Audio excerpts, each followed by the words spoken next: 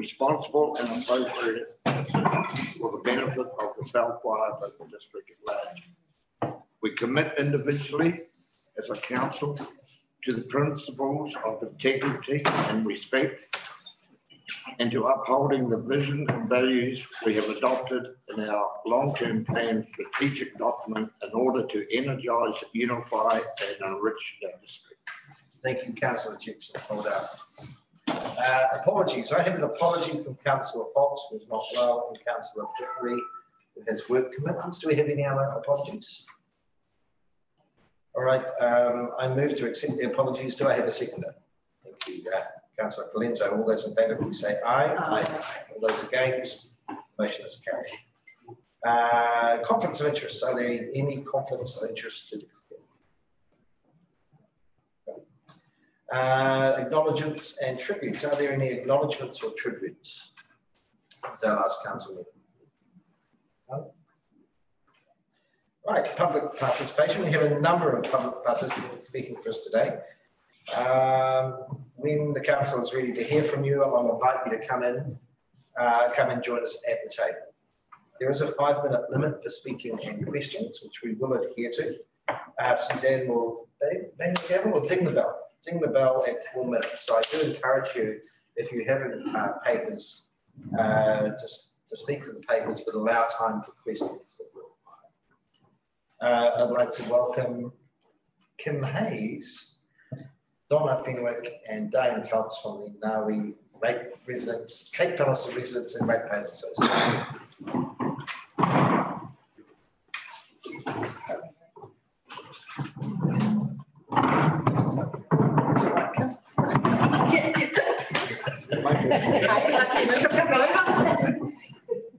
Sorry, you can get up here for our 5 minutes. Good morning, everyone. Yeah, good morning. Diane Phelps and Kim Hayes. I will assume that you've had our action plan sent to you, and we will take that as read. We have a bit of quickly a bit of a reference here, and I will ask you to speed read the first point there that we had about the funds and the tourism infrastructure. That was promised to us 3 years back. It's been an ongoing promise, and we're into another summer and we haven't seen any work done at all. You know, you've got 135 kilometres of coastline in the South Wairarapa, and we're an integral part of that. And you were all voted as South Wairarapa District Councillors, every single one of you, not just Councillor Gibson, who gets hit over the head with the naughty stick, because these things, yes you do, these things just don't seem to be even, we don't see anything. They're not, you know, this is the 3rd summer we're going into this. We need your help. You know, we need your help. Our infrastructure does not cope with the tourism that we're getting out the coast. We're advertised from councils to Lonely Planet and everything in between. Come to the coast, enjoy it. And yet we do not have the infrastructure around it to cope with it. I'll leave that there because there's some reading for you to be done on that, and I'll get on to our rubbish.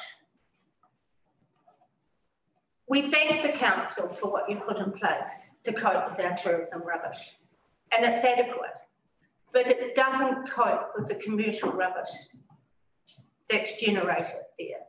It's generated from the campground, the caravans.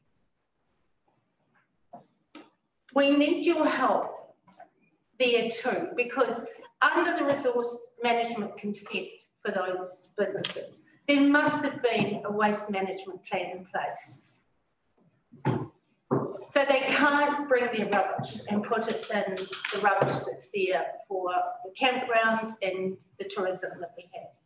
Kim, over to you. The drains and the sumps around Ngawi have not been, there's big issues there about cleaning them out. Silt traps are all full. We had a member of our committee do a walk around the other day, and on the little map that he's hand drawn, we do have an updated map with the 2 waterfalls that bring the water down. One of those big drains hasn't been cleared out. We were told it would get done, but it hasn't. He's also found a lot of sumps that have actually been just about tar sealed over, and which means they've never been open for years. And he said they're full of metal everywhere. So we really need someone on council or something to meet up with Steve, the man that did it, and actually walk through the township, and we need these things fixed because it's causing flooding on people's property. We are a little town. We're not, you've got Featherston, Martinborough, Greytown, and Narwee is not Tora or Tarwai or White Rock. It is a little township. So you do have another little town. That's not the major town, but we're being, more and more people are living there. Yeah, we really need help, and we want to be put on a maintenance schedule so that we know every couple of years it gets done, you know, so that we're not going to be ringing up Tim or ringing up the council and saying, please come and clear that drain or do this. We just want to be put on a maintenance schedule really for our town. Yeah, and a speed hump, please, through some kind of, if you could look at speed in the village, it's shocking, especially with the domestic tourism that's happening now. People are just going straight through, and you know, little children running across. So if you could maybe look at that, how we could get some 30k signs or a little speed hump or a couple of speed humps would be great. But yes, thank you for your time, and everything else there is written and pretty self-explanatory. I will give the secretary an updated map that just shows the waterfalls, and there's a slip too that needs fixing. And we have had over the past a really good relationship with the council. We've, you know, the multi-million-dollar business comes out of the coast with fishing and farming, and we put a lot as a community into our infrastructure ourselves. So a lot of volunteer work, lots. Yeah. Thank you. Unfortunately, we don't have time for questions. It's a shame. So no, that's, as I may forward this through. All right. Thank you. Great. Thank you. We now invite Lee Carson to come and talk regarding and the public roads. Thank you. Good morning, everyone. Thank you for seeing me. This is going to be really quick. On the 28th of October, the Greytown Community Board received a submission through council from the developer of Rapid Valley Moiki to name the private road. The preferred name related to Marston, and the other two had no reasoning. The names were not accepted as they did not meet 4.3.3 of the council road naming policy being significant to the local area. Through a process directed by the Community Board, appropriate names were sought and the name Kofi Lane was submitted to council. This name was surprisingly rejected by the developer, who demanded his names be resubmitted for reconsideration. The Greytown Community Board again declined the developer's names and resubmitted the name Kofi Lane to the council. As a road owner of Moiki, I strongly oppose the names submitted by the developer, as they are an insult to the Moiki land and the generations of people who have worked that land, and the names do not meet the road naming policy criteria. Through this process, I've been waiting 2 months for my rapid number, and nearly 1 month has passed with no resolution on the road name in order to obtain a rapid number. At a high level, the following information should be noted in order for the road name to be resolved quickly. This paper is submitted to the Greytown Community Board on the 28th of October, stating that all road names supplied by the developer were consistent with the guideline criteria of the road naming policy is factually incorrect. The developer did not meet 4.3.3 of the policy. In relation to the council's current road naming policy, the developer and council did not meet the section 4.2.1 relating to application of resource consent. Section 4.2.2 was also not met by the developer's submissions of names. In addition, 10 of the 11 lots have sold with new owners of the road. The developer is no longer the majority property owner, giving him little right to name the road. If anything, the new owner should be naming the road. Council did not meet section 4.2.3, checking names against the policy, as names again did not meet the policy criteria. There is absolutely nothing in this policy that gives the developer the right to negotiate, to oppose community boards' decisions, demand names to be reconsidered, or override council policy or resolutions. And adding to this, this policy looks like it was to be reviewed in November 2019, making it a year overdue for review. The terms of reference for the community boards clearly state their powers and delegations regarding road name as per Local Government Act in accordance with council policy as per Council Resolution 3 June 2020. However, council's naming policy does not align with the above resolution as per section 4.2.4 and 4.2.5. While the resolution of 3 June stands, it must also align with the current policy, something council should address with some urgency. I would also add that the terms of reference is not dated, stating its relevance and significance against the time and or review of terms of council resolution. This is the application for resource consent approved by council for the Moike subdivision. There is no reference of any road names as per section 4.2.1 or 4.2.2. In fact, there is no reference even to the developer as the application is in the wrong name. I'm bringing you this as there are clear inconsistencies to the naming of the private road of Rapper Valley in relation to the roading name policy. Section 4.2.4 and 4.2.5 states that the final decision to approve a road name shall remain in the discretion of council. To ensure the mana of Moike land, the Moike people and the Moike iwi is preserved, I ask that the council today support the Greytown Community Board to adopt Kowhai Lane as the private road name to Rapper Valley. I also seek that the council acknowledge that the developers' submissions did not meet the current council policy as highlighted by the Greytown Community Board twice. Finally, I've also been asked by the Kershaw family who sold the developer their land to highlight that the developer had sat in their kitchen and discussed an opportunity for the Kershaw family to have an input into the road name. That was not honoured by the developer. The council also told Mrs. Kershaw many weeks ago that the council had stuffed up through the resource consent process why we have this problem. And I will add Richard and Karen Kershaw will stand by those statements. Thank you. Thank you, Lee. We have 19 seconds, but does anyone have a question for Lee? Thank you very much, Lee. Thank you. How welcome Campbell Move.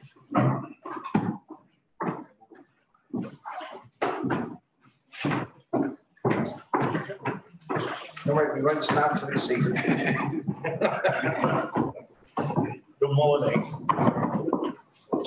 At a public meeting called by SWC at the Anzac Hall, Featherston on the 9th of November this year, Alistair Cross, the consents manager for GWRC, conceded that Greater Wellington Regional Council staff had granted consent to BJ Warren Earth Moving Limited for a quarry at Underhill Road, Featherston, without following the required protocols under the RMA.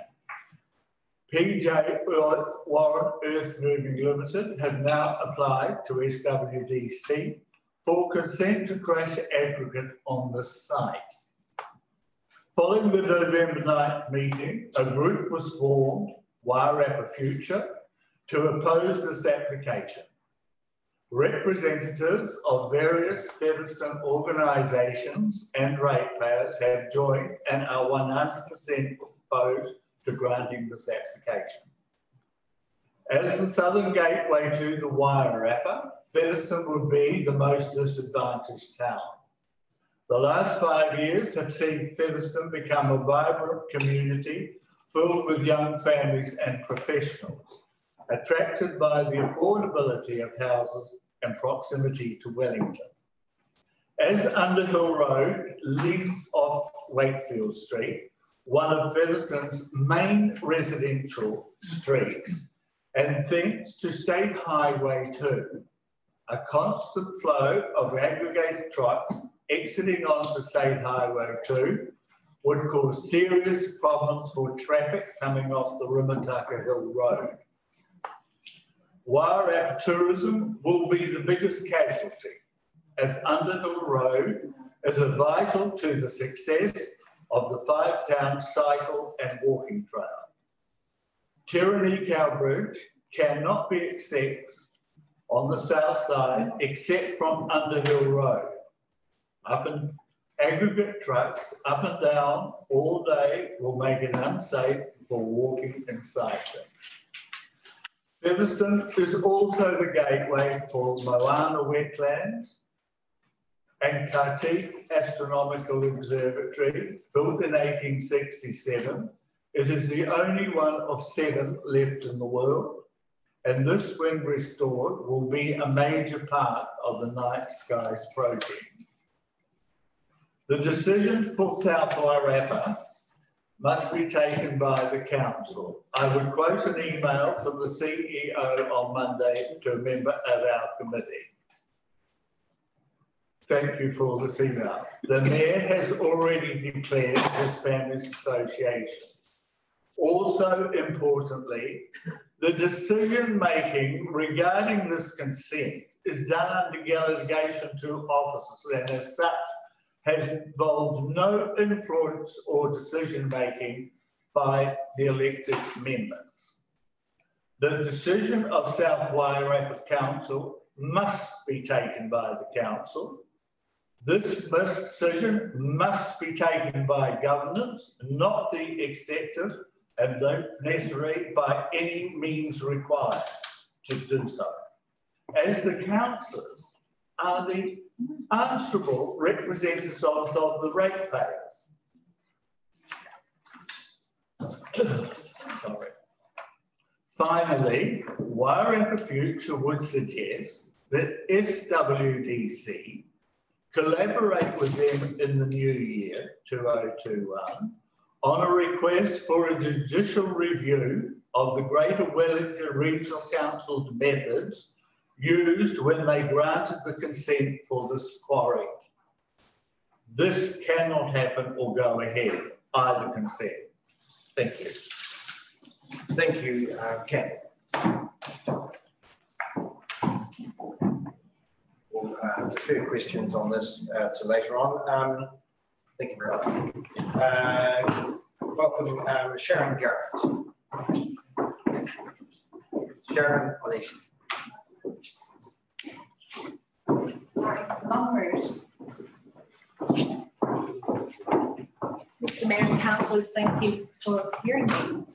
I'm also here today to voice my concern over the rock crushing and stockpiling activities outlined in the resource consent submitted by PJ Warren Earth Moving Limited for the site at Underhill Road in Featherston, not his Diversion Road property.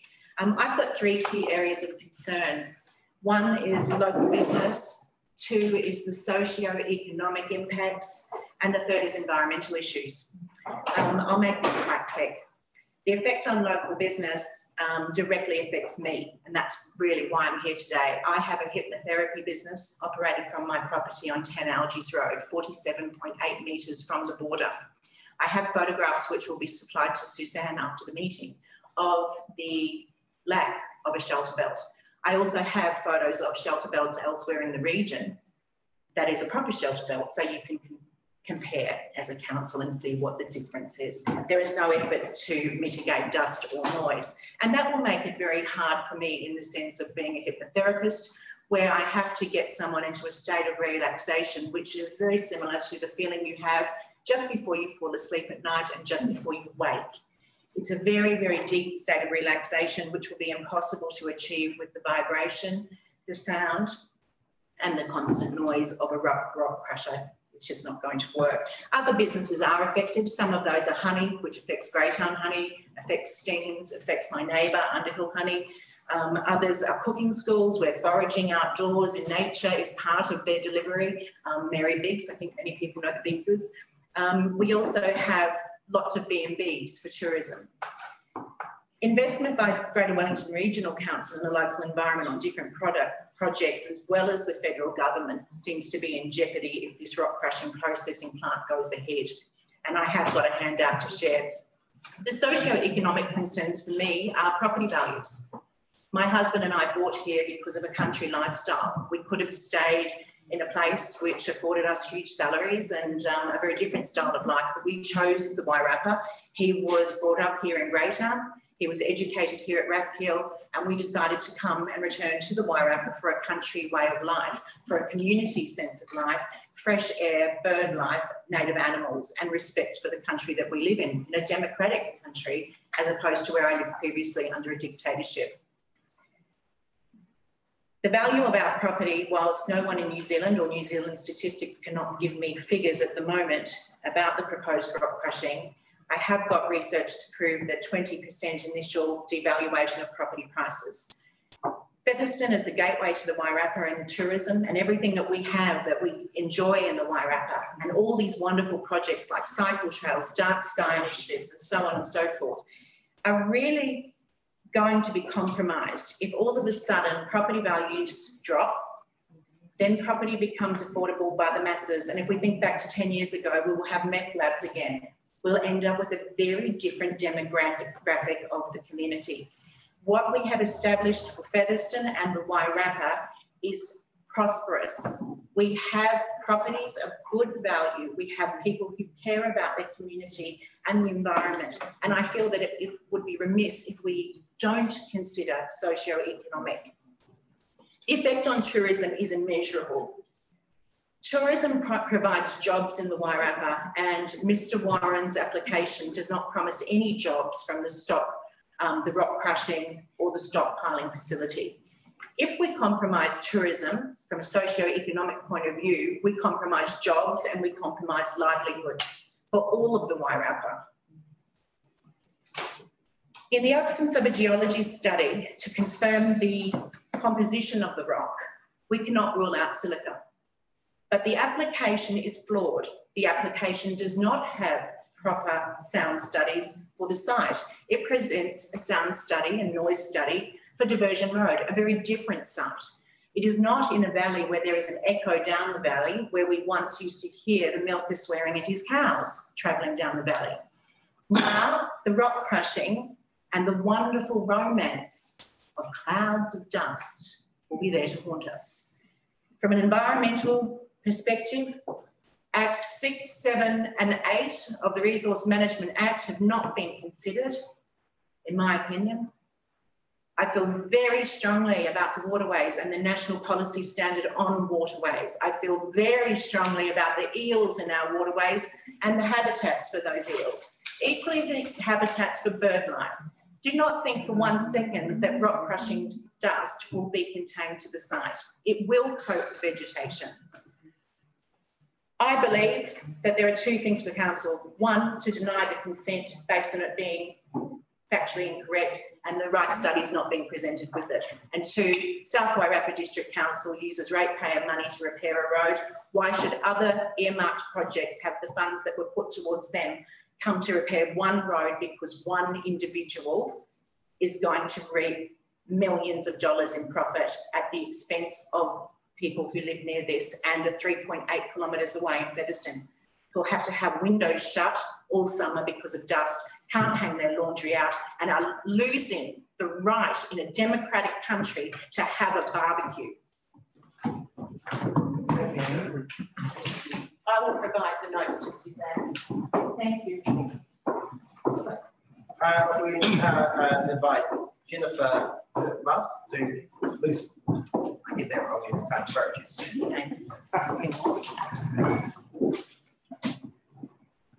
Good morning, and thank you for this opportunity. I'm here to speak on behalf of the Board of Trustees of St. Teresa's School, but more particularly on behalf of the children and young people in Featherston, because the impact of a quarry and a crushing plant will affect those young people. I also have three main points. We have all seen on TV the ads that say that our young people are at risk of obesity, of all sorts of diseases caused by that. So we encourage children to get out there and be active. Yet this plan that's been put before us allows for 12 truck and trailer loads a day. That's 24 trips up and down the roads, past the Card Reserve, past the Featherston swimming pool, past the Bar Brown Bush Reserve, all places that are there to help our young children become fit and active in our society. We have young families moving into Featherston who want to be involved in the community. There's a group currently wanting to start a touch rugby tournament at the Carve Reserve. This project puts all sorts of activities like that at risk. The second one is the dust. This crushing plant is within 4 kilometres of our school. We know about the wind in Featherston. We know that at this time of the year, the prevailing wind is a norwesterly, and the potential for that dust to come and affect our school, our students, our staff is of huge concern. It's already difficult to recruit teachers in Featherston. If you add a health risk, then we're facing the potential of not being able to staff our schools. Why would they come if they can get a good job somewhere else? And without good teachers, there goes the future of the children in our school. And every one of the 3 schools in Featherston, the 3 primary schools, has a growing and increasing number of students in them. The town is certainly growing. Think about the students with asthma and the potential for those students to end up with more severe health problems. But most of all, I want to voice our students' concern about the Donald Creek project. This is a student-led project. It's been underway for 4 years.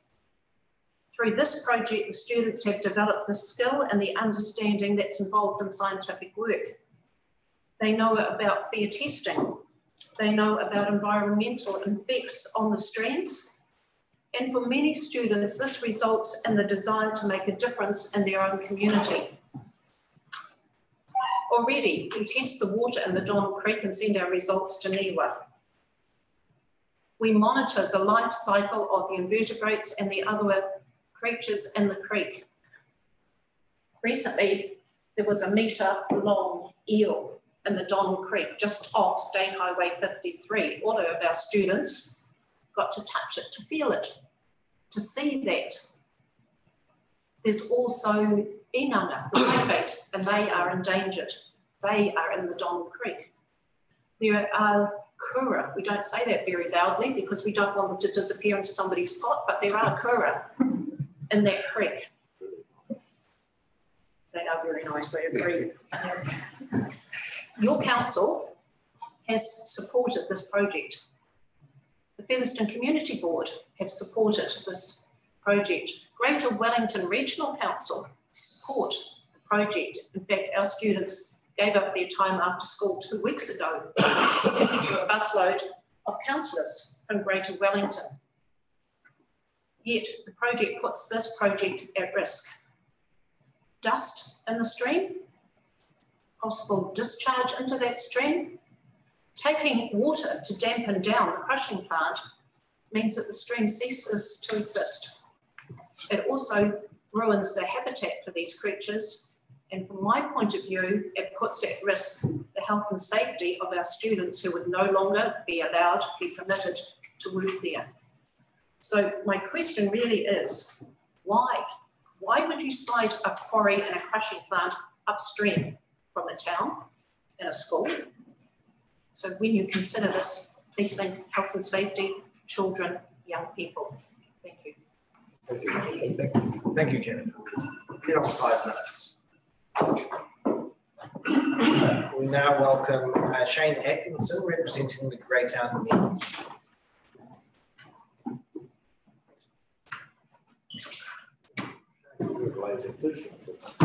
Kia ora tātou katoa. I acknowledge the mayor, the councillors and the officers of the district council. And I'm here on behalf of the Greytown Men's Shed to speak just about the development which Adam Blackwell is proposing in Greytown.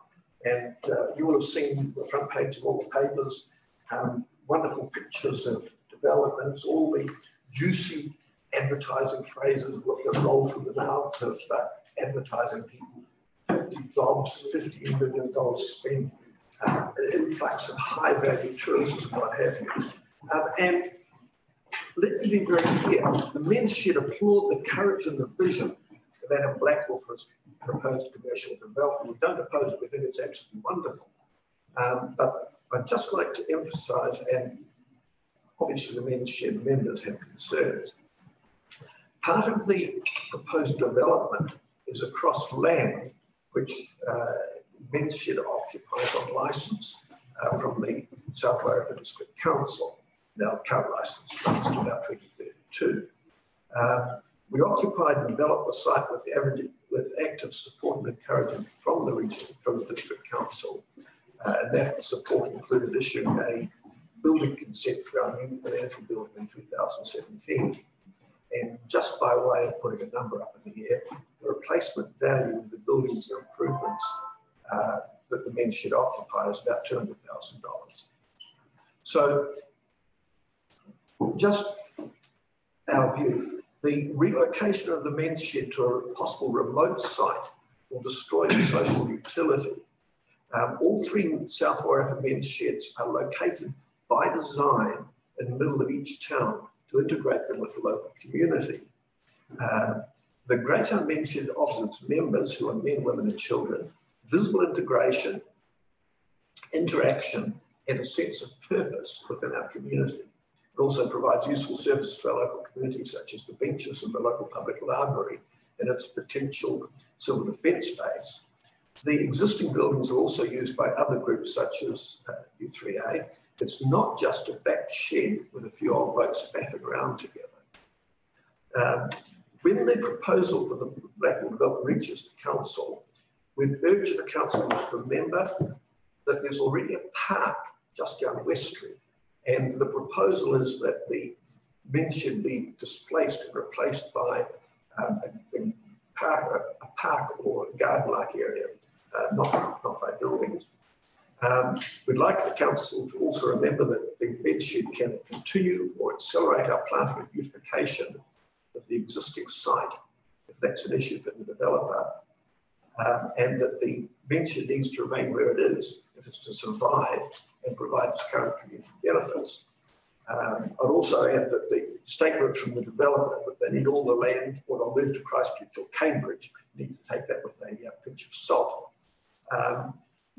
And finally, this is a classic, or on the face of it, a classic conflict with Main Street retail and local community users. It doesn't necessarily need to be resolved totally in favour of one or the other. We don't necessarily actually need all the space that we currently occupy. We're given a lavish amount of space, and as you do, you sprawl all across it. We can certainly crunch up a lot without moving permanent buildings. It's not a conflict either we have Adam Blackwell or we have the Men's Shed. There's very rarely both can be accommodated on the same site.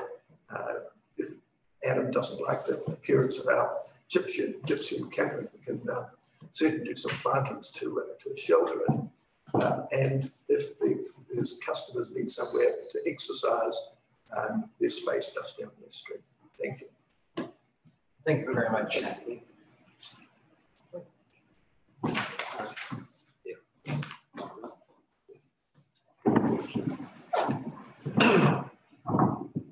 Thank you very much to our presenters. We'll now move on to A5, actions from public participation. And we'll start with actions for the discuss the Cape Palliser ratepayers presentation. Before this start, have you got any comments? No, I don't think they're valid concerns. We really do want to work with the Ratepayers Association. I think it's appropriate that their submission should be considered by the Assets and Services Committee because it's the nature of the submission was about a long-term relationship and investment and a maintenance schedule, appropriate for the Assets and Services to then make sure that the part of the long-term plan actually builds in some of those types of concerns. The only comment on speed is that we've been waiting for a district-wide review on speed management triggered by the ZTA doing the speed management plan around NZ, around State Highway 2. So we'd obviously pick that up, but they're all part of the long-term planning work. But of course, we need to start some of that stuff sooner rather than later. So, Thanks for that, Harry. That was going to be my suggestion. We refer this to the assets and services, put it onto their action plan, but also with the view that a lot of it will fit into the LTP. There are issues out there facing the residents now for this upcoming season, because the anticipation is that we're going to get a lot of local visitors there. And I just think that I could talk to you and Bryce on those matters just for this coming season, but definitely get it into the assets. Any other questions? One I had, there was a comment that we hadn't spent any money from the tourism infrastructure fund, but I thought we had. we did on some toilets, yeah. And there was some work around a culvert. I just don't have the detail. I have to find that one. Yeah, I think we just need to dig a little bit deeper on that and give them the answer. Yeah. I don't do puns. Yeah. But I think, you know, it's been highlighted and good on them for coming. So the whole council can hear the issues out there, but, you know, it's ongoing. You know, the tourist numbers are increasing dramatically. Yeah. I think it's that we want to give both the residents and the tourists the best experience that they can have living there or visiting there. As the presenter said, that, you know, Ngawi ratepayers have contributed funds to some of the improvements out there, and it's all about relationships, and they're keen to do that again. They haven't got a lot of funds, but they do get sometimes they're prepared to help. And of course, council will be aware that we have the presentation and assets and services about the eco-reef. We're trying quite innovative different ways of trying to manage some of the impacts, particularly on some of those roads. Yes. But it's very difficult to follow there. Yep. So an action item to refer the concerns through to the assets and services committee. Right. Which I think is meeting soon. All right, we next have discuss Lee Castor's presentation regarding public roads. Do we have any comments? I think that there was certainly one pretty major point, and that's that the review was due on the 27th of the 11th, and I think realistically that this is showing that there are some areas that would probably definitely need to be looking at and to get that review done as soon as possible. It might be more appropriate to bring it up when we look at the minutes of the community board, because it was quite specific in there that the authority was delegated to the chair and to Simone to come up with an answer. That answer was come up, and as far as the community board were concerned, that was a done deal. To have it relitigated by the developer, I'm not sure whether the developer has the right to do that. So I just comment. So Karen's looking at the issue, and Lee raised the great issues, the interpretation of that section that talks about the name must have a significance. And so Karen is doing a report to the community boards, which will be tabled in the next community board, so it can make an informed decision. I reject that. Excuse me.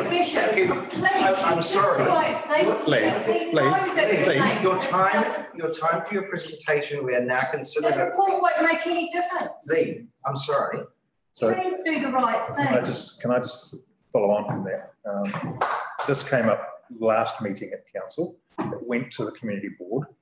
I completely understand Lee's frustration, because there are people on this road who don't have the ability for ambulances to go to their house. They're not getting their mail. We can't wait for another 6 weeks till when's our next community board meeting in? Okay, so we need to do this quickly, not slowly. I understand the bureaucracy here, but this has gone on and on and on. These people down this road are not getting the services that they absolutely need. So if we could get that report done, straight away and we have an extra meeting for the community board to resolve it, I'm quite comfortable with that, but we can't wait for the. Well, we can ask the question of Harry, is this able to be, you know, as quickly as council is able to resolve the issue, there is. So if you can possibly keep councillors informed on how we go on that. That's right. Okay, thank you. Thank you, Alison. Any other questions or comments? Right, we now move on to presentations from Campbell, Sharon and Jennifer, and we thank them for their presentations. However, as there is an active resource consent application being processed by council officers under the Resource Management Act for Riverstone crushing at the quarry on Underhill Road, Featherston, it is not appropriate that council make any actions for officers, as this is entirely an operational matter, with officers exercising delegated powers under the RMA. Officers must follow the RMA application process as set out in legislation and prescribed by the operative district plan to determine the potential effects of the proposal and decide whether the application will be publicly notified, limited notified or non-notified. We cannot preempt a decision, but due to the considerable public interest, officers have held a meeting at Featherston to explain the considered process and will keep the public informed of the status of the application. So as councillors, we cannot interfere in that process. With regards to actions from the Greyhounds bench shed, we thank Shane for his presentation, but the bench shed presentation is similar to the quarry presentation. We're in an early stage of our process for considering the future use of Greyhound land. Our decision-making process must be robust and transparent, and elected members must not be put in a position that risks any perception of predetermination or bias. We will consult with stakeholders, including the men's shed, and the community as necessary and in accordance with the law and our policies. That way we can ensure that all those affected by a decision will be given the opportunity to have their say, and decision makers will be able to make a decision based on that. Excuse me, Mr. Mayor, could I just ask a question, not about the consent that is in front of council now, but about the resource consent from Greater Wellington Regional Council? Can we have a talk about that? I would have difficulty discussing consent by another party if they're not present to answer the questions on their behalf. Okay, so I'm not asking a question about why it was given. One of our presenters said that in a public forum, the officer from Greater Wellington Regional Council stated that they did not follow the process. Is that not applicable then for us to say, well, as a council, we're not happy with that, we want a judicial review, because you have acknowledged that you didn't follow due process? Again, I think that question has to be put to Greater Wellington Regional Council to rebut or not. So, okay, can we officially do that from our council? Reporting what someone said to a council and acting on that without context. I think, again, if there's a question of Greater Wellington Regional Council, we should ask. Can we have it at an action point that we will go back to regional council and ask that very question? Yeah. Clarify. Okay, we will action point distribute that. I know that certain correspondence has already been undertaken in that area, so the outcome of that will be reported. Okay, thank you. Can I ask on the application to South Wairarapa what the timeline is going to be on that? So the timeline, so we have a statutory requirement to process a consent, discretionary consent within 20 working days. So it depends on the quality of the application. If there is absent information that is absent from the application, then we stop the clock and we go back and ask the applicant to provide that information. We have done that. There's information that we need to be able to consider. So we've gone back to the applicant, but essentially it's a 20-working day statutory requirement in terms of the consent process. So my point being, are we going to have action before Christmas? We can't state that because we don't know what information is the timeliness of any information about being received for clarification. So we can't say. Well, and the other critical decision is the officer's decision to whether to notify or non-notify, and that has quite strict statutory tests about how that is applied. And so, if there's a decision to notify, then that would require appointment of a hearings panel, and then the application can be heard by the panel, and a decision made. That if there was a hearing, it was very likely it would not occur before Christmas. Harry, can I just ask a question of timing? And I know you're frustrated with this, I can see it in you. But if, so the process for a judicial review is any affected party can ask for a judicial review, correct? So if a member of the public said, my business is affected, they could ask for a judicial review, right? If that happens, would that affect the consent that is, would it put a halt on until that judicial review is done for the consent that's in front of us? No, a judicial review doesn't in of itself do that. But then again, if the judicial review is upheld, then the consent for Cushing becomes null and valid. So traditionally, judicial reviews, and I've initiated judicial reviews before. What a judge will do is look at the relevant information that the authority must take into consideration. Disregard any irrelevant information. It looks at then the decision that is reached based on the relevant information. If the judge considers that the matter has been based on irrelevant information, or there is information that should have been taken into consideration but wasn't, it would refer it back to the decision maker to consider this information. Okay? It's very unlikely in a judicial review that a judge would substitute a decision from another party. So it's not a court of next appeal, which it is. So if there are parties, because the RMA very specifically has appeal provisions. So there is any party can appeal to the Environment Court, GWRC's decision, if they are parties to the, so they can appeal basically. So there's two ways to go with this. Just a really quick question. Something that keeps cropping up as well is with regards to the four well-beings, and I'm just wondering any of those within that RMA process as well or where it's sitting in that consent. So, you know, we're needing to consider the four well-beings, and I'm looking at this and it's environmental, it's waters, it's, you know, it's social. So I'm just wondering if all of those things are things that through the consent process are looked at? No. No.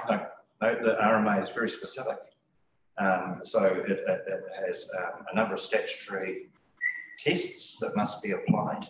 So it has to identify, and they're largely biophysical, and they have to be material, not fanciful. And so there's case law, very clear case law about what can and cannot be considered as an effect from an activity. And it relates essentially to the rules in the district plan. Basically the material effects of acquiring activity are dust, noise, traffic movement. From a land use perspective, from a Greater Wellington Council perspective, tends to be water, air quality, and those types of dimensions. So in this context, Greater Wellington Council have considered and granted an application. So we are looking at the land use component of that. Right. So, Harry, you're basically saying the best process to go through next is to appeal the RMA decision. No, I'm saying so that the effects that this council has to consider, as opposed to Greater Wellington Regional Council, are the effects relating to crushing and processing. So this is the activity of extracting gravel has already been consented by the regional council. That is not our consent to consider. That's right. Yep, I'll go to that. And there is a complication in the RMA that creates a thing called a permitted baseline. Yep. So the tests, if there's a current consent and it sets a threshold, then we've got to look at it as though those activities are there. You're not starting from here. It's called a permitted baseline. Yes. Anything above that baseline, you would have learned that the last day or two. I'm not sure quarrying is what exists. Harry, would the consent with SWDC take into effect impacts on health with the dust and the wind and so on? So that would be a big component in existing underlying. And that's the information that you would go to an applicant to make sure that they have provided information about what the dust footprint will be like, what the wind velocity, and that's all the kind of technical information. So it's dust, noise, traffic movement, and we require the applicant to provide information. If we're not sure that has been thorough, we get peer reviewed. Yeah, this is the normal RMA process. Right. All good? Thank you. Yes. We'll now move on to item A6, which is the Community Board and Multi-Standard Committee reports and meetings. I don't think the chairs here. Chairs for the Community Boards. We've got, thank you very much. Would you like to come forward and give us a report back from your meeting?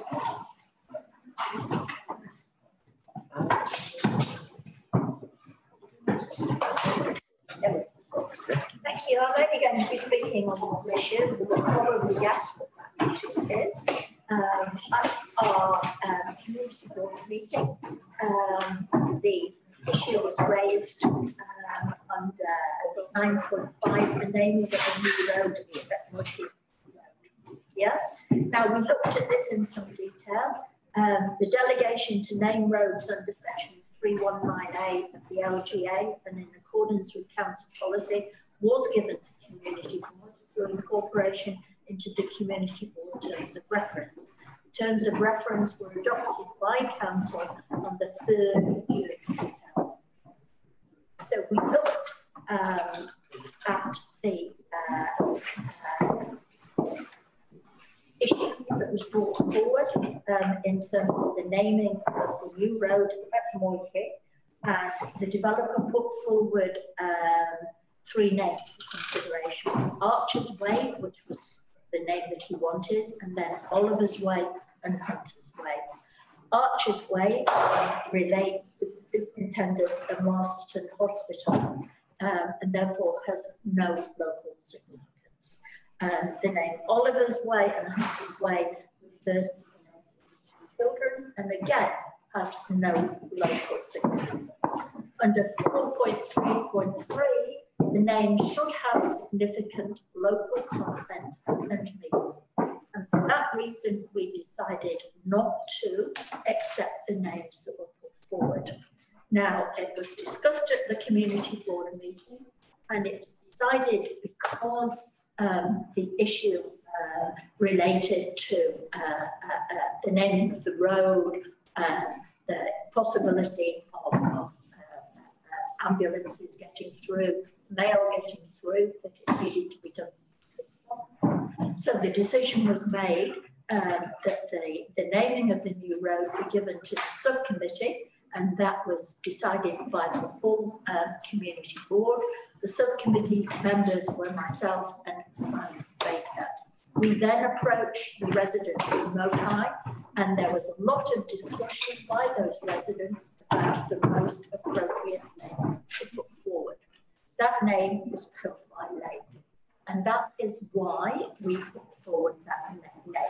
Now, apart from anything else, we have the legal right to do that.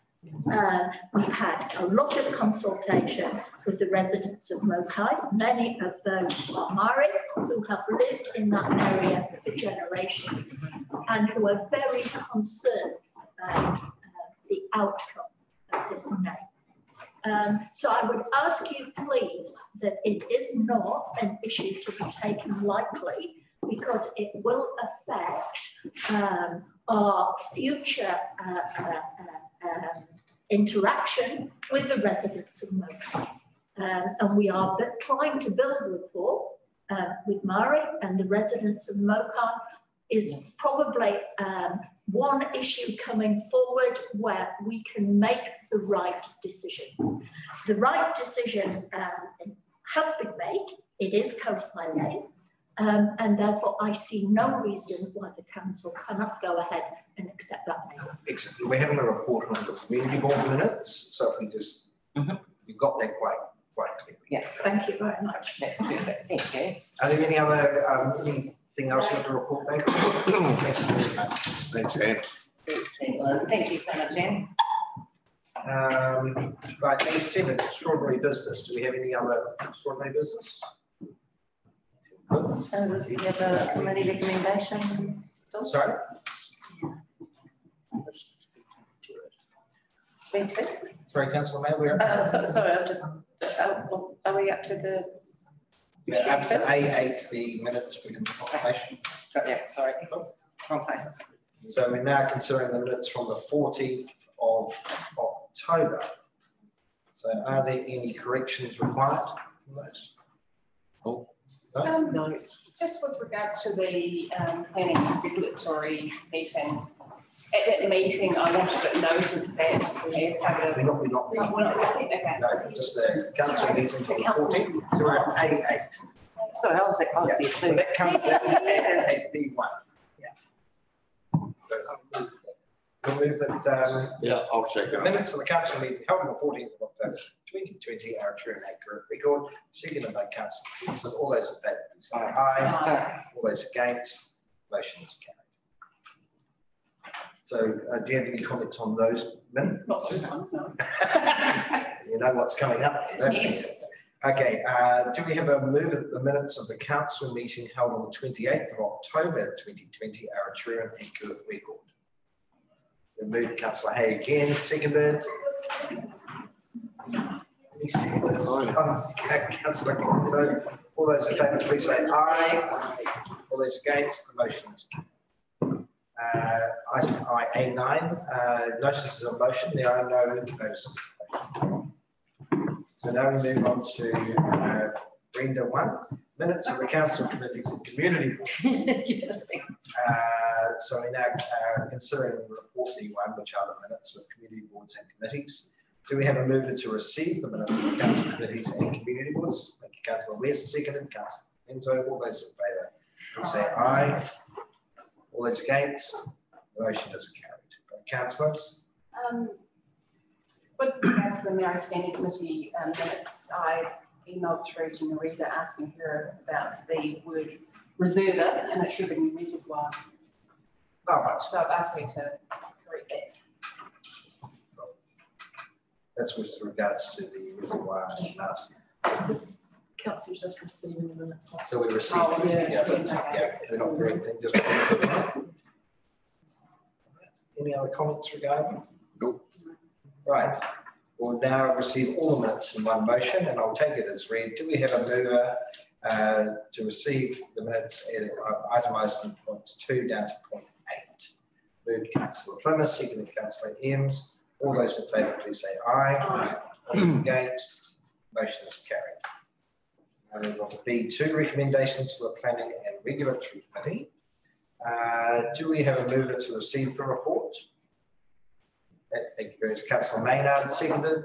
Thank you, Councillor West. All those in favour, please say aye. All those against, the motion is carried.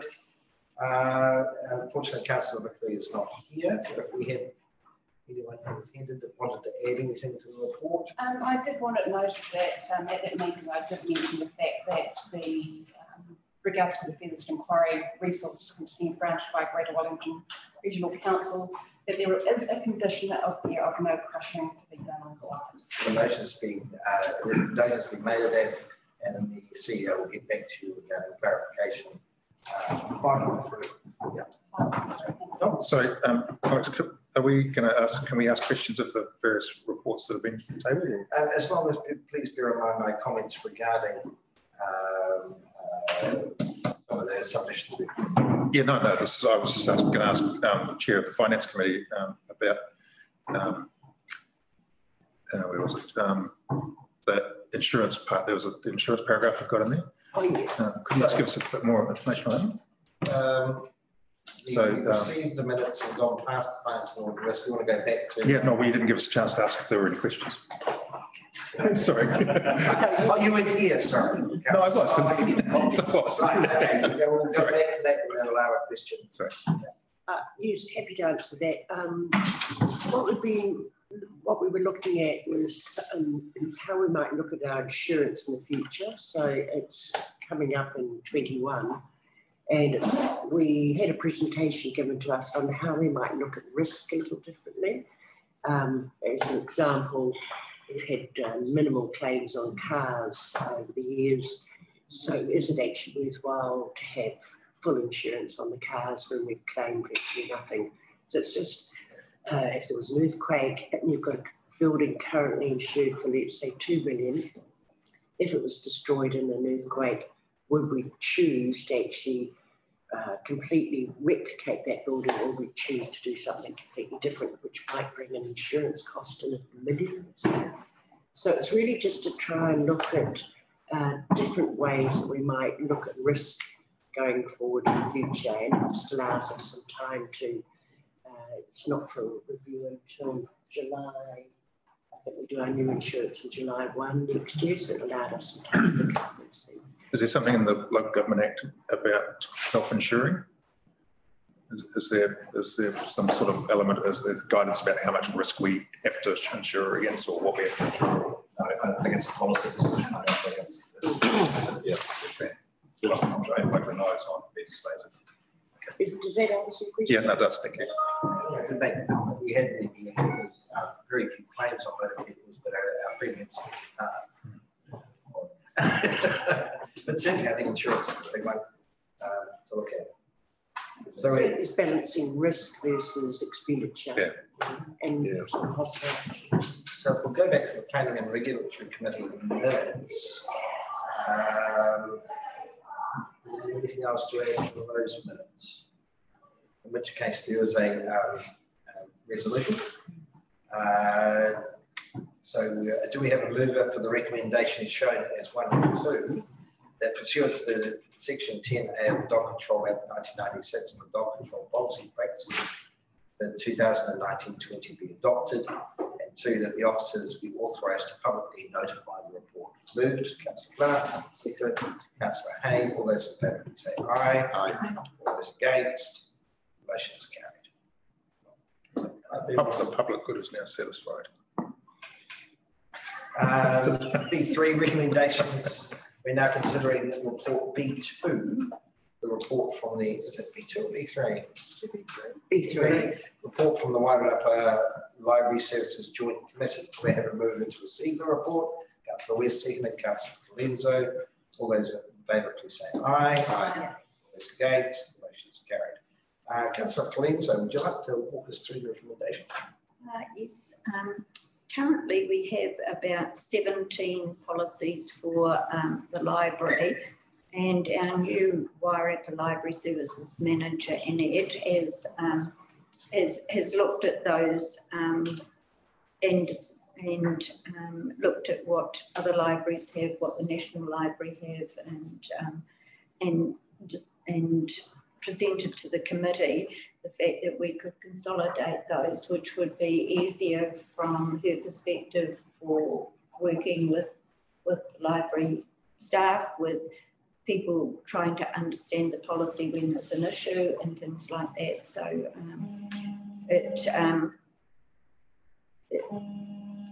oh, excuse me.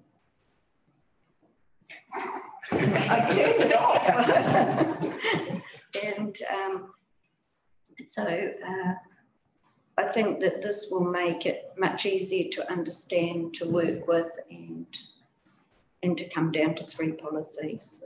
It's a great idea. Makes a lot of sense, yes. Yeah, Councillor West. So I'm having a read through it and it's a really good, quite thorough. But I'm just wondering if you could be included in that policy around the donations of cash. There's donations of books, but if someone was to bequeath a cash donation to the library, it's not reflected in the policy. I'm just wondering if there's any thought given around that. The rules wasn't. No, which is why I'm bringing it up. We can certainly take that back and the committee can have a look at that. Has it never But happened? I would have. It might not have happened, but there's nothing to stop it from happening in the future. It's going to be future proof, isn't it? Yeah, good point. And I think, yeah. It could well be a bequest or something. I reckon there was a request a few years ago and I went to the library in Greyhound, but it came through the council. Can't remember how. Yeah, I dare say that would be, there may be vehicles for that, we'll have a look at that. Yeah. It might be, it's a separate, it might be quite. It might be a financing policy rather than actually the policy itself. But maybe reference to that, just to clarify things, and then align it with the I don't know, if CBC have a policy. No, they will work under this. This will go to Carlton District Council as well for acceptance. So, yep, we can certainly look at that and how we word that into. The question we'll grab that because we may be able to resolve that issue through financing, but may not require amendment to the actual policy before we make any change. I think we'll continue this, but we'll come back as an action report to come back to us with regard to what the process would be. Right. Cool. Thank you. I've got one question. As part of this, and it may be that it's something for the future, but have we considered the impact and benefits of having a no fine policy like some councils are doing? Was that discussed? Yeah, it was discussed. We put that through the last LTP or the last annual plan when we amended some of the charges and it was agreed that there would be no charges for children's youth, but they felt that the councils felt that adults should still pay for certain things. Cool. As long as we considering all options within that might be a recommendation through to the LTP. It went through public consultation with regard to that and the charges.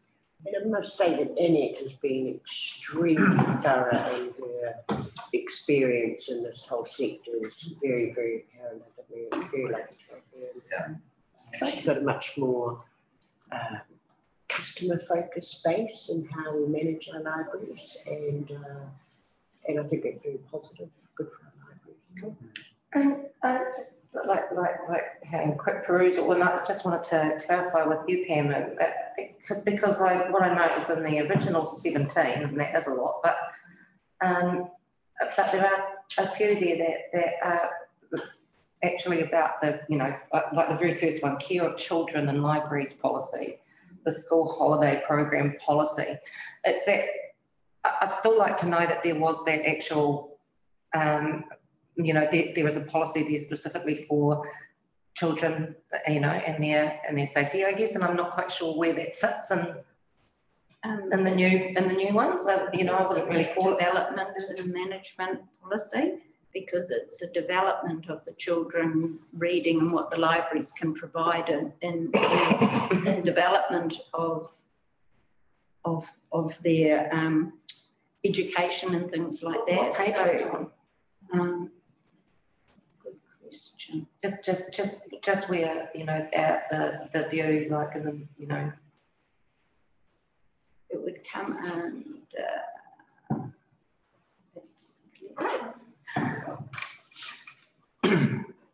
That's kind of what There's children and young adults chapter page 14. No, I went on to 14, and that's actually what books looking at.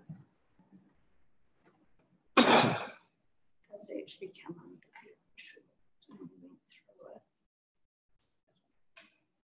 I just couldn't find page 17. there's children and young adults. Yeah, that's under collections, isn't it? Yeah. That's under collections. I can see that as well. There's the one. Yeah, so, I could, you know, I just think that maybe it's actually a really good thing to perhaps just to maybe have a look at what the wording was in the previous one and still have something that captures that around it in there. Sure, there's all the holiday program and things like that around here. It's just kind of, sorry, it's much harder to go through on Stella. I should have highlighted those things for you.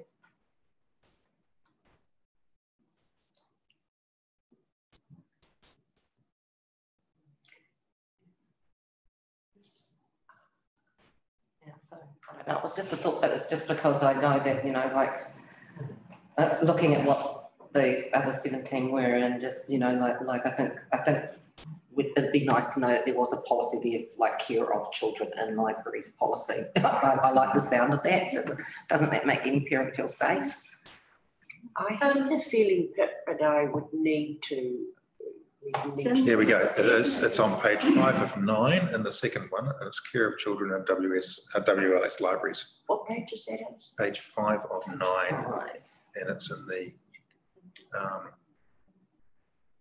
Is that on Stella? It's on the no, it's page 5 of 9 of the. 17, you mean? No, the library customer service policies. Attachment 3, table of contents. And it talks about. What's the PDF number? It's on the, it's, hang on, where are we? On Stella, it's page, where are we? 66, I think it was 65, where are we? Page 65, 66. 65, 66. Yeah. Yeah. Care of children. Care of children. Parents and guardians or caregivers are ultimately responsible for the supervision and behaviour of their children who are 14 years old or less. Library staff will comply with the following legislations: Orangi Tamariki Act, 1989, Children and Young People's Wellbeing Act, Education Act, and the Children's Act. And the library staff will intervene if a child or children's health and safety becomes an issue, including emotional well-being, or there is a disruptive behaviour that is caused by or affects either the child or the children in question. So there's quite a bit in there. It's on page 27, late. 27. Yeah. Oh, there it is. 65. And I would say that the holiday program, that's just business as usual that any good librarian would run anyway. It's still nice to have it. It's good to have it in there because actually if it wasn't in there, they don't have to. I'd be wondering about their performance as a librarian if they didn't have those sorts of programs in it anyway.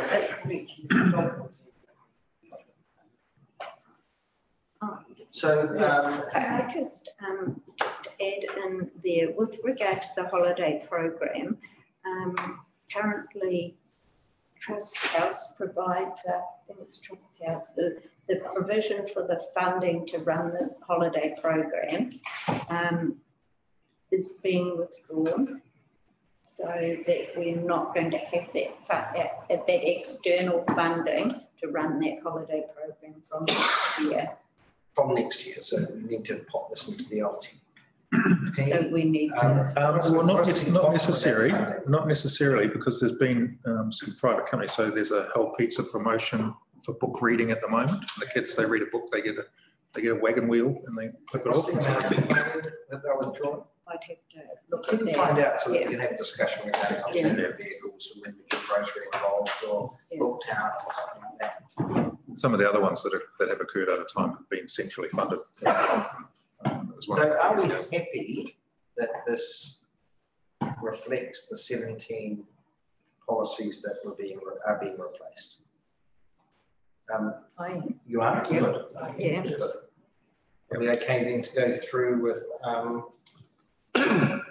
The recommendations shown in 1 and 2, and I'll take them as read because you've got them in front of you. Do we have a mover for the recommendation shown as 1 and 2? Mover, Councillor Colenso, second Councillor Hay. All those in favour, please say aye.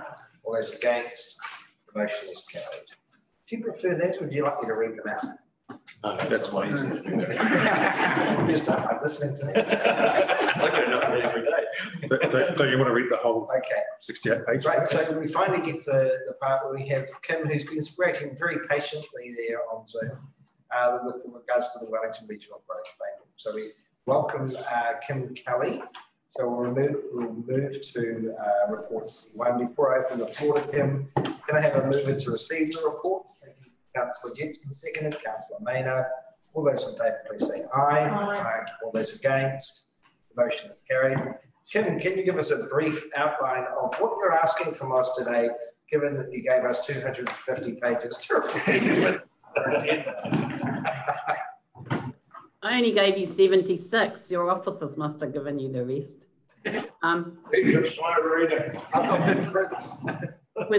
With pictures.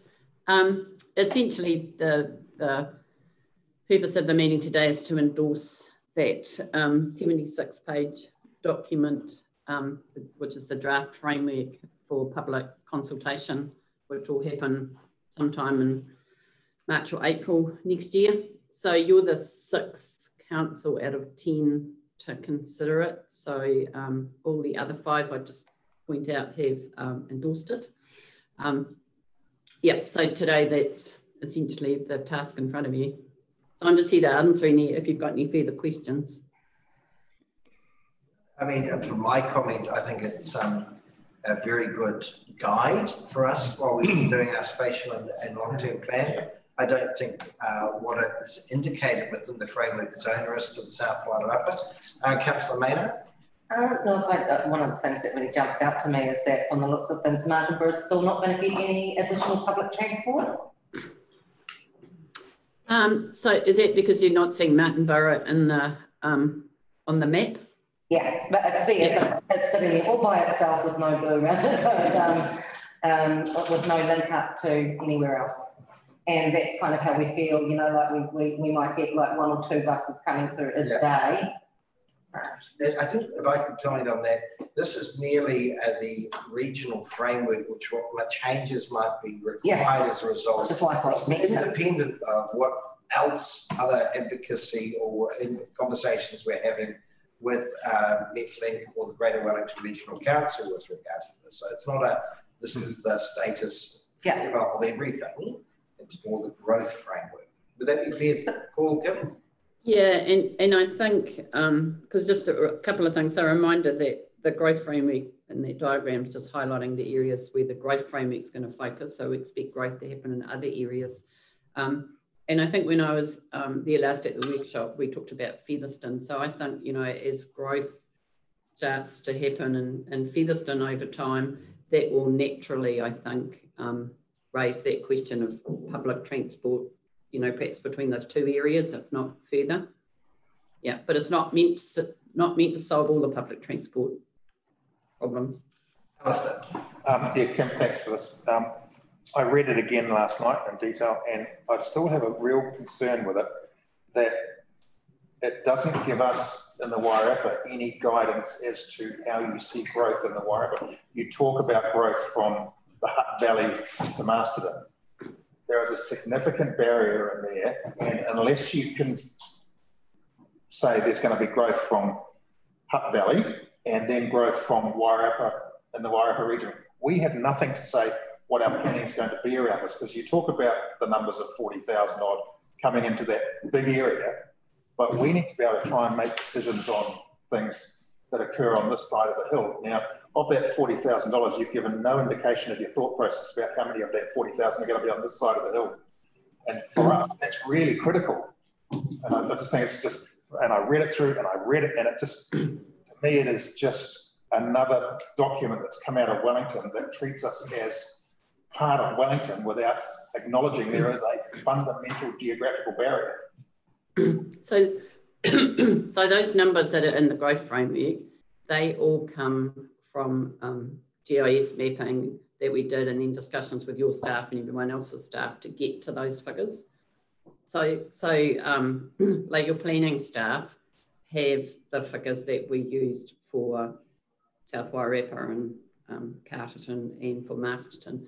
And I've had meetings with them about how they take those figures and you use those for part of your spatial planning that you're doing. So those numbers do exist. We just haven't published them in the growth framework by TA because, you know, we really want to emphasise the fact that this is a regional document. So you could fix this document with one line that says, of that 40,000, we anticipate X number from Wairarapa. And that would make this a very useful document for us. Of that corridor. Yeah. At the moment, it's just Wellington centric. So that one line will change it and give it relevance to us. Yeah, so you're talking about the eastern corridor. That's easy to do. Yeah. Because then we have something to plan on. Yeah, and I just reiterate that your staff have them as anyway. I'm sure the figures are out there, but this is going out to consultation around the district. People will go, oh, again, we're being lumped together. Yeah, it's easy to do. Thank you. I think it's a great document, and I think the thing that you've got to bear in mind, this is a draft to go out for public consultation. And once we get that input, there's going to be input from the public that we can't see now.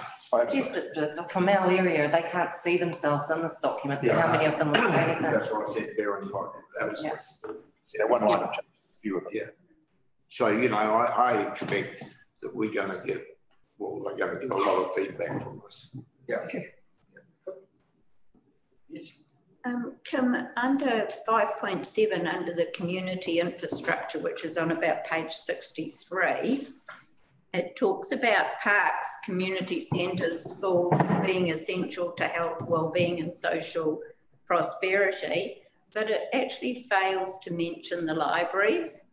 While that be, I think our CEO, Harry, has sent this through to you, but while it's an oversight, we actually think that libraries play a key role in social cohesion, education, connectedness, recreation, wellbeing, information provisioning, and these have a direct bearing on people looking for jobs, for doing skills, employability, health, that sort of thing, and overall happiness. Is there a chance that to have some of the work of the libraries included in a paragraph on that page? There's a little bit of a gap that you could fill with words. Yeah, no, that's fine. Yeah, Harry sent me that email, so I'd already made a note to make that change before the draft goes out for consultation. Yeah. I'm not sure whether you can make a reference to the Public Libraries Handbook, which is Literacy and Life, in there, which also has bearing on what libraries provide over in this part of the world, and it's their strategic framework for the 2025 time frame. Okay. Yep, I'm just making notes. Thank you. Yep, can do that. Wonderful. Anyone else? Question? No. All good. Otherwise, it's very interesting. Yeah.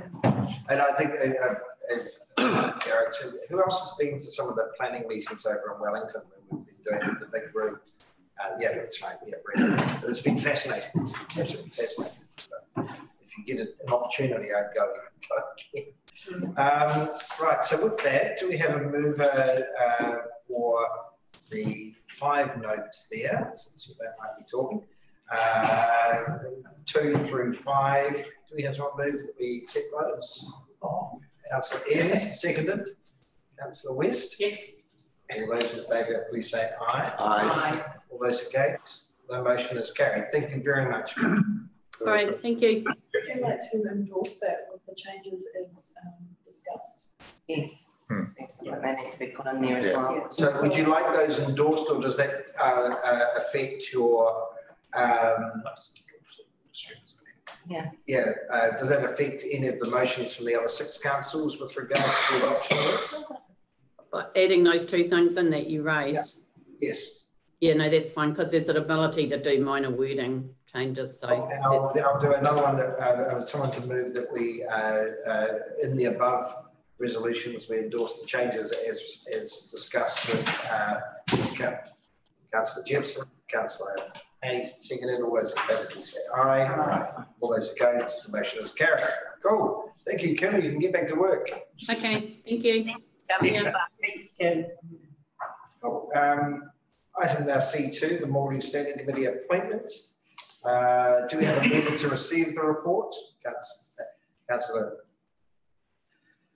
Colenso, seconded Councillor Plymouth. All those in favour, please say aye. Aye. All those against, the motion is carried. Please note that it's not a dementia glitch. So this is quite straightforward. Like a cup of tea, I think. This is quite a straightforward report unless the councillors have any questions. But initially, I'd also like to recognise and thank Terry Tamari for the work that he has done on the Māori Standing Committee and continues to do with Nua Marae. So he's been a very valuable member for the short time I've been involved with it. So do we have a mover to resolve to make the following external appointment to the Māori Standing Committee, which is Suzanne Murphy from the Kahunguri Marae? I'm very pleased with that. Yeah. I've met Suzanne a couple of times, and boy, has she got some passion. Yes. That's just what's needed. It's brilliant. Second. I'll second that. Thank you, Councillor Maynard. And is there any way that if we do hold something, even like just a catch up, for the end of with our groups of Terry, although he has resigned, because it is the end of the year pretty much, if he was still able to have an invitation to join us for a Christmas, whatever we may do. But I think also we should ask the Māori Standing Committee that if they have an end of year celebration, he comes along as well. Oh yes, no. Well, yeah, that would still happen, but I was just council. Could I ask that a letter of appreciation goes to Terry for the work from council and councillors for the work that he has done over the 8 years he's been on Māori. If you're happy, I will do an action item with Mayor Wrights and Lisa on behalf of the council and councillors. For appreciation. What about one of those lovely certificates of appreciation? Can you look into that, please? That costs a lot. We want to get that right. Okay, all right. So you've heard the motion. We've had a seconder. All those in favour, please say aye. Aye. All those against, the motion is carried. Right, we now go to Terry. Now, do you want a cup of tea? Yes, please. Yeah. Look at that. Perfect time. Well, just before, I'd like to introduce Brian, who's sitting at the back. Come and join us for a cup of tea, Brian. Please. Brian and I have worked, 10 years, Brian? Yep. Yeah. Cool. So we'll come back in 15 minutes, have a quick cup of coffee and a biscuit. Sorry.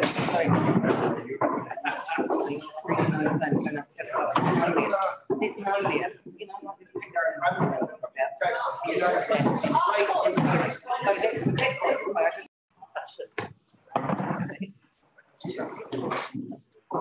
Is everyone back? We'll now move on to C3 communications plan for council.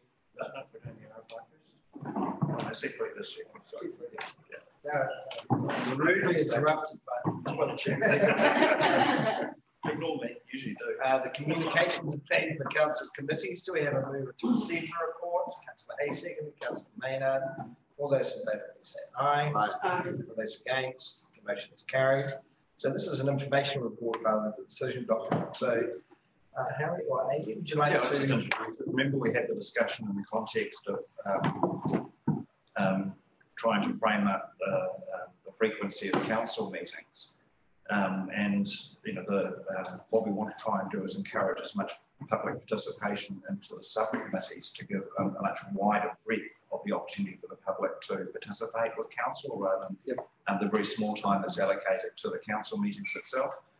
So we're going to talk, just to come back to you, just to let you know what our thinking was around how we would encourage and communicate to our public about the opportunity and what we would do. So we've got a report for you, and if you've got any questions in terms of content, Amy's here to actually respond to any ideas or suggestions.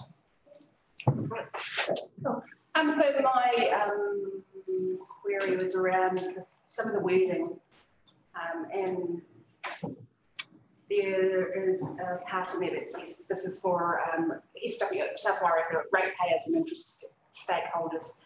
Well, actually, it's not just for the ratepayers that come to these meetings, it's actually the whole of the South Wairarapa district, regardless of whether they pay rates or not. So I'm wondering if we can reword that for something like the residents of the South Wairarapa district council and interested. So I used the word public very, very deliberately when I was introducing that, because remember, it's not people who are outside of the district still has as much right to be able to participate as they have an interest. So I use that word public quite deliberately. Sorry, the report didn't do that and was spotted, but yeah, that is. I could try to capture that with interested stakeholders, but I take it yes, broader. And then goes around to describing our standing committee, access and service committee, planning and regulatory committee, financial audit risk. They're great as titles, but they sometimes mean nothing. It's kind of like, oh, I've got an issue about my piece of land. Oh, which one does that fit into? Is it an asset? It's a part of the maybe just a quick snippet of what those areas cover. So absolutely, that's what this comms plan intends to do, is to demystify what happens in these meetings. So we will definitely feature all the terms of reference for these different meetings. Thank you. I thought it was great. It's fantastic. So Palmerston North Council have got a program at the moment they're just starting called Demystifying Council, and they're planning on holding a series of workshops for the public. I tried to get some more information from them and I will follow it up, but I just wondered whether there might be an opportunity to take an actual topic which is of importance to people and have almost like a debate. Maybe you could use culinary college students or counsellors. Maybe you could split it so you have some on the team who are pro a particular position or anti, and just get a feeling for the robustness of the debate. I think it wouldn't be a 5-minute exercise to set it up. I think it could be something that could be useful. We need to avoid any RMA decisions. It could be like a simple topic. I think it would be kind of good if we did that regularly, that would actually open up what councils can and can't do as well as part of that. But I think it could be, as a public, quite interesting. And I think we also get around that 5-minute rule, which means it's quite restricted. It could be you do it out of the council chambers. I don't think you get to think through that, but I'll certainly follow up on Palmerston North and see what they do. So something else during the new year, maybe that's the We can trial it, see how It's basically debate. Have a fun, fun debate around the topic. So, and I think culinary college students would be very keen on getting involved. Could be councillors versus students. Councillor Gibson. Lee touched on something I've been thinking about for a while. It's a 5-minute rule with public presenters. I'm just wondering that, if we allocate an amount of time at a council meeting or a committee meeting, so if there's only 1 or 2 presenting, that we can give them that extra time or give us the extra time to talk, ask questions. Whether that's a better way of doing it. I mean, you'll find that generally, unless they're really stacked up, there is a bit of leeway if there's only one person talking to go over that, but you don't need to stick to the rules when you get 3 or 4. So I think that's already there anyway. Gives you right. Standing orders allow us to vary that. Yeah. At the time. And the chief other chairs. I mean, you take today that there's 3 talking for the whole 5 minutes on the issue of feathers. Yeah. So, you know, and they all stick basically saying the same thing. Yeah. So, I do more that if there are, you know, if you've got to leave time for questions within that, you know, we have the information usually in front of us anyway. So, I can see the point. I think it is taken. We're not topic on this. We are. Yeah, totally. So the proposition before you is about how the council's committee. All other ideas about how council. Yeah, we can just discuss it. I understand. Yeah. So thank you very much for your work here, Amy. This is fantastic. I think probably the fact that there's the YouTube videos there where each of the committee chairs can actually explain what the role is of the committee, I think that's going to be a really, really vital. And the sooner that can get out so people understand what it is that each of those committees represent. So then, you know, your ratepayers or your concerned community members can actually come into the right meeting and not then be told to go to the next one. So I think that would be really good. I just wanted to touch on the last point, which was the investigate potential for earned media. Yeah, so I was thinking that we don't want to throw a lot of advertising money at this, but we might be able to find a news angle that would allow a reporter to profile what it is that we do. Gotcha. I think Marcus will be right into that. Yeah. Give me a minute, I'll lock Okay. Thanks. How many of our ratepayers have opted in to receive communications from us? I think that is about 2,500 and 3,000. I can't remember exactly. So it could be we could use that to see the link to some of these. Yeah, absolutely. Yeah. Well, actually, the proposal is to include an article in the Rates newsletter, so that goes out to everyone and to those people that we have email addresses for in email to them. We could do a standalone as well.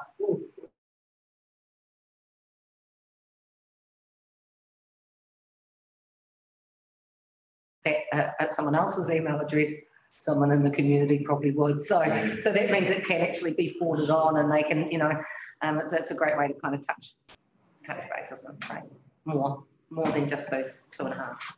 And you feature those little videos on all of the community Facebook pages. Yeah, we'll publish them and share them across. Yeah, great idea. I think it's brilliant. It's definitely a start. Yeah, it's really good. Right, any other questions? No, it's been good. Yeah. Very up to. So we now we have the Three Waters D1 Three Waters report update RFI. So we have Brian Patchett. Go on up. Brian's the project director for the Regional Water Reform Project. Welcome, Brian. Thank you. So before we get started on the presentation, could we have a mover to receive the report? Thank you very much. Seconded, thank you, Councillor Jepson. All those in favour, please say aye. Aye. All those against, the motion is carried. So over to you, Brian and Ewan. Before I pass over to Brian, we'll talk through the slides that are part of the pack. I just thought I'd give a quick background. Obviously, Council is very familiar with the water reform process, as part of the Council agreeing to sign up to the Memorandum of Understanding. I'm required to provide a series of or a lot of information to DIA around various topics, financial topics, water quality, number of customers, lots and lots of information. And we're taking a regional approach to responding to that RFI. And Brian is the project director for that project. And I'll pass over to Brian to talk through the slides.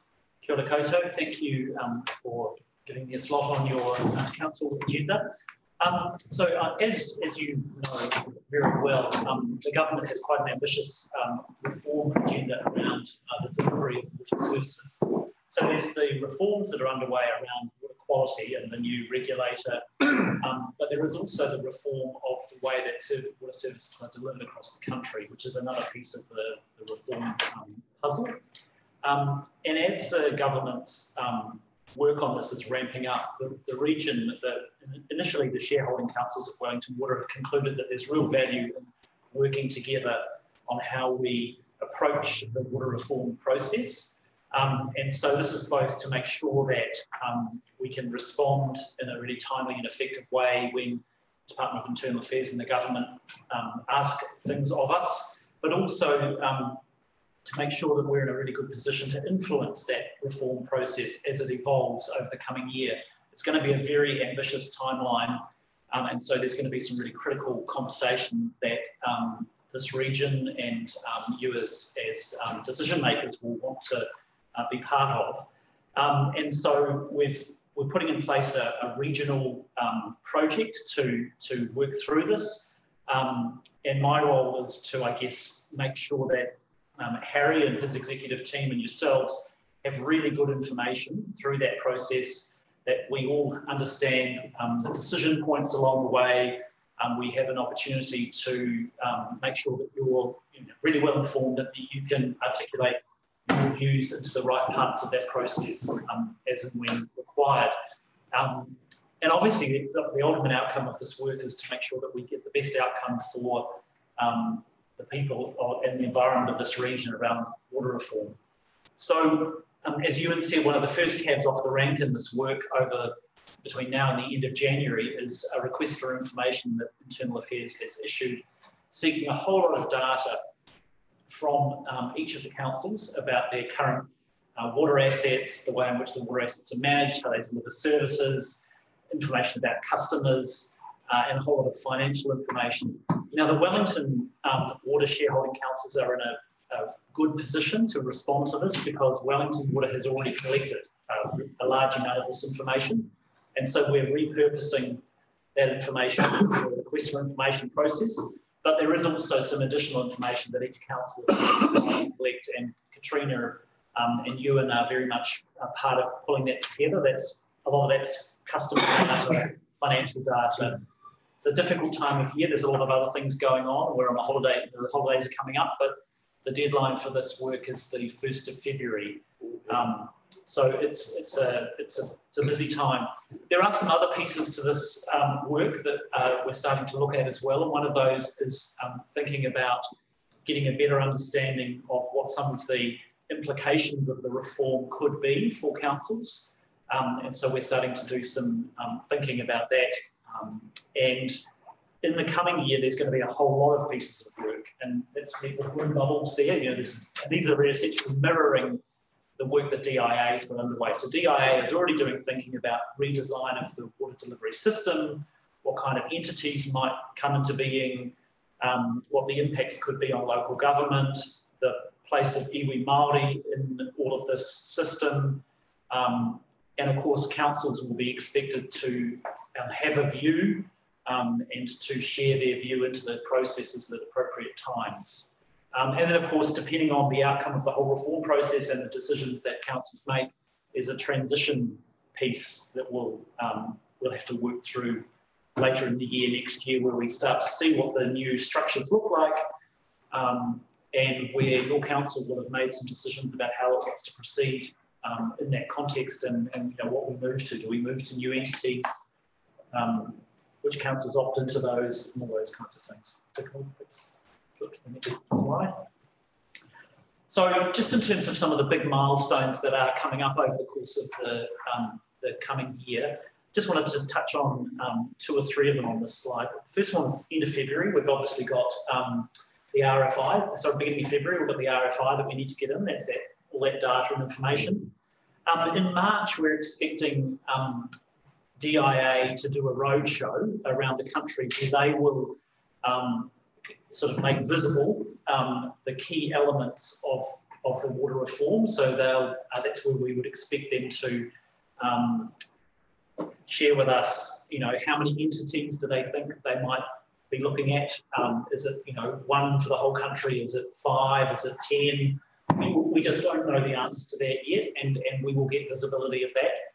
And there'll be some other things that they're able to share with us at that point around the design of the system, whether it's 2 waters or 3 waters, perhaps some more detail around how those entities might relate to their customers, and also, of course, probably more information about the process for councils to make decisions about opting in or not into this new reform process and what exactly that looks like.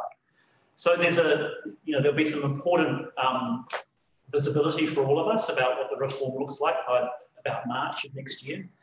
And then much later in the year, probably September, October, at this stage, that's kind of the timing, is when it's envisaged councils might be wanting to have conversations with their communities and do some kind of engagement process about how they want to deal with the reform process. Again, this timeline is DIA's timeline, it's not my timeline, and we're just wanting to get more visibility out of DIA and make sure that we're able to put really good information, timely information in front of CEs, councils, so that you're really well informed through the process. My final slide, short and sweet, happy to take some questions. My final slide is just to say that the way that we're kind of managing this project, because it is turning into a project with a range of pieces of work in it, is a little bit similar to the Wellington Regional Growth Framework, which I think you'll be familiar with. So essentially, we've got a working group. Ewan from your council sits on that working group. I report up through to the CEs forum, and then we'll report on to the Merrill forum. And this is to make sure that information sharing, and I and the team are providing the right information to CEs and to mayors at the right time. In terms of iwi, the place of iwi in all of this, we're still working through exactly how we work with iwi on these questions. One of the things to think through is that the water reforms are a central government reform process, and DIA and central government are working and consulting with iwi throughout this process, and we just need to make sure that we're not at a regional level cutting across what is a national reform process, but at the same time all of our councils in this region have relationships with mana whenua, and mana whenua are a critical partner in water reform. So we're just working through thinking about how mana whenua are best engaged in the regional response, I guess, to this national reform agenda. So I'm really happy to take some questions. I've got one. Brian with the one. I just picked up on one thing. You said we were able to opt in or opt out of this. So the current, sorry. My understanding was that we're going to have to opt in, like it or not. So the current position, public position of DIA on this reform process is that there is a point at which councils make a decision whether to opt in or not into this process. And so that's the official position. I think there is a question about how feasible it would be to remain outside of a national scale reform. So I think one of the reasons why that March roadshow will be really important for all of us is that will give us real visibility of, actually, is it possible to opt in or opt out? And if you chose not to be part of it, would that really be a realistic option? So the short answer is, yeah, good question. Need to wait and see. Kia ora, Brian. Brenda West. How will non-performance of water companies be monitored? Excellent question.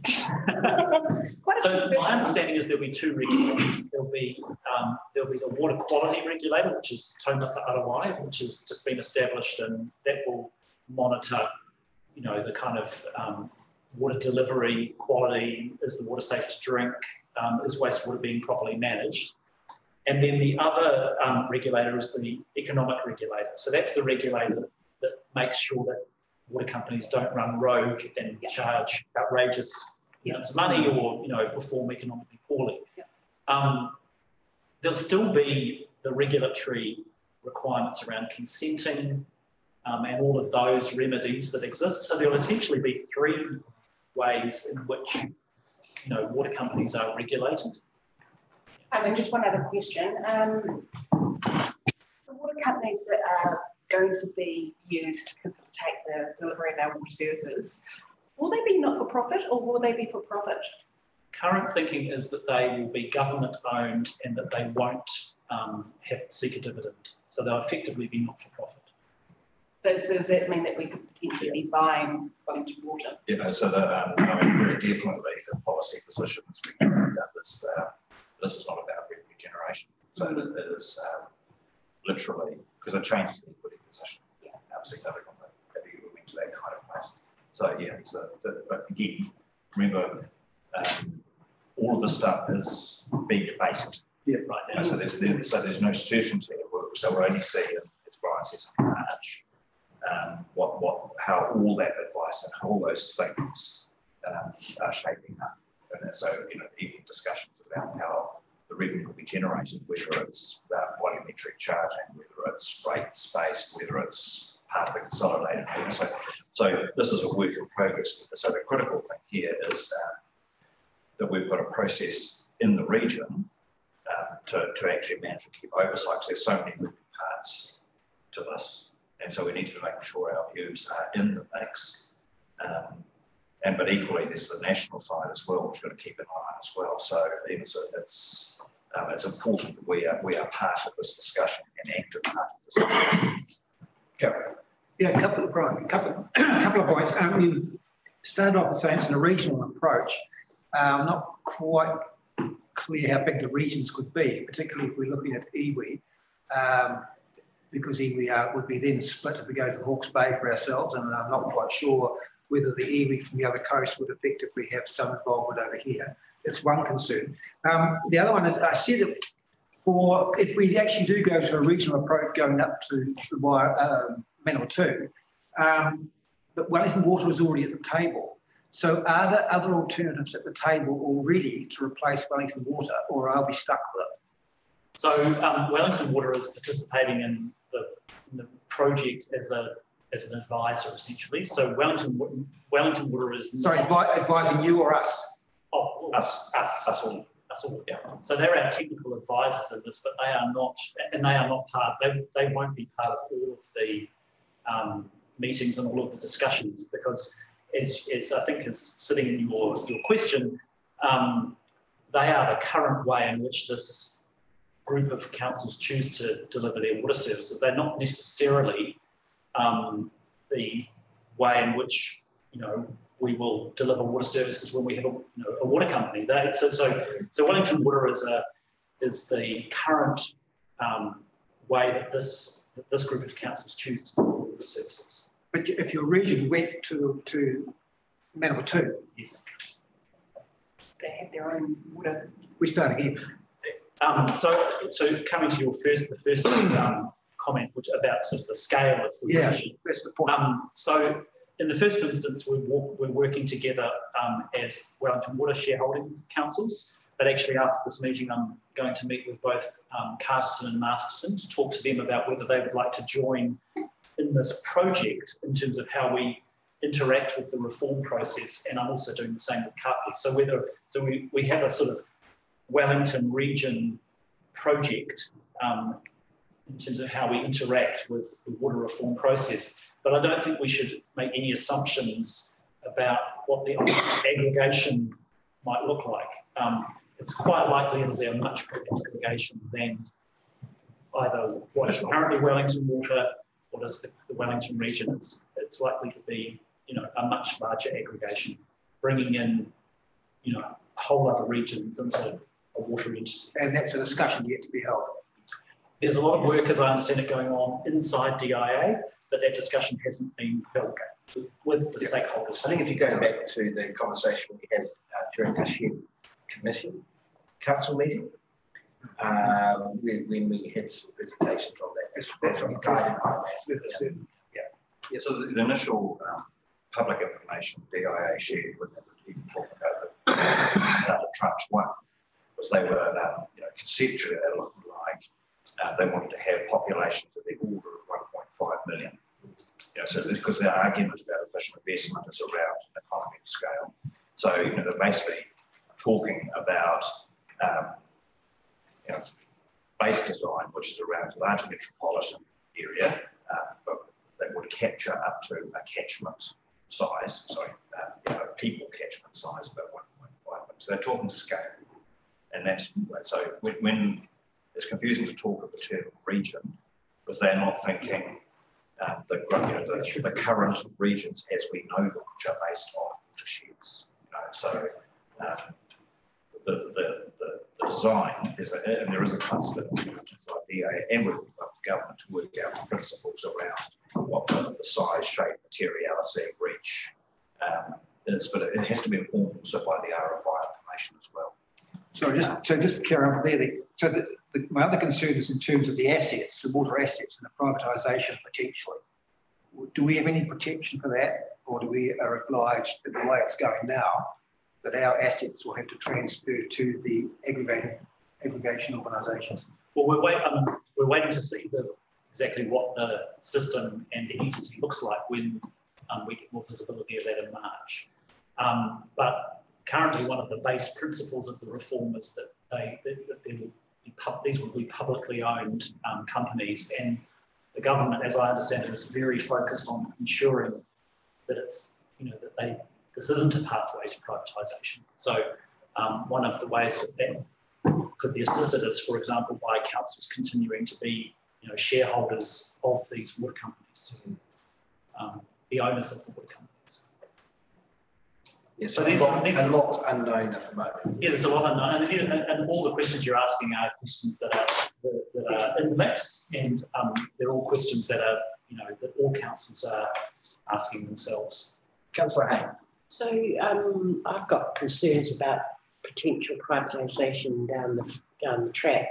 So if I think about the electricity companies as a good example, in your view, is there anything that could be put into legislation that would safeguard that future, that it wouldn't be subject to privatisation in the future? Do you think there's anything? You can never bind future governments.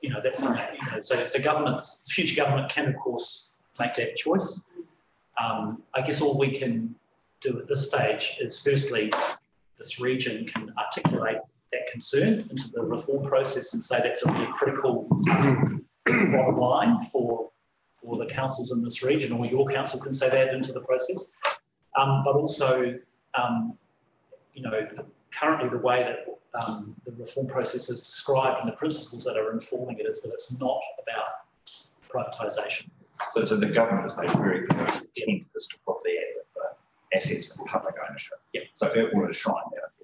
Essentially what Brian is saying, that even though they have a law today, and so there's no, the legislative framework allows governments to change and change their minds, essentially, and change legal frameworks at their own behest. I mean, that's part of the democratic society. So you can't write a piece of legislation that binds future governments. No. In the same way that councils in the past have chosen to do the same thing. There are councils around the country that have chosen to privatise assets in the past. But there's nothing about this reform that suggests it's about wanting to do anything other than keep these assets in public ownership. With the knowledge we've got today, which may not be the same. So if you think about the significant underfunding that we've got right throughout the country, if, for example, it was privatised, companies could be planned for their OPEX and CAPEX possibly more successfully. Is that something that's been thought about and discussed? So can I answer that in a different way? Yeah. So it is not necessary for it to be privatised for a company to act as a company, right? So you have a public corporation, public company that owns assets that can actually use those assets, as we do, to run its balance sheet. It's not a necessary quality to achieve that by privatisation. So this is very much exactly what the government is doing. They're going to set up essentially more corporations, more companies with an asset base so that they can actually then make decisions. So the fundamental issue with Wellington Water is not Wellington Water, it's the decision the councils have made that did not put Wellington Water to manage to have the assets, unlike Watercare, which does. So satisfactory. Yeah. I mean, there's many ways to skin the cat. Yeah.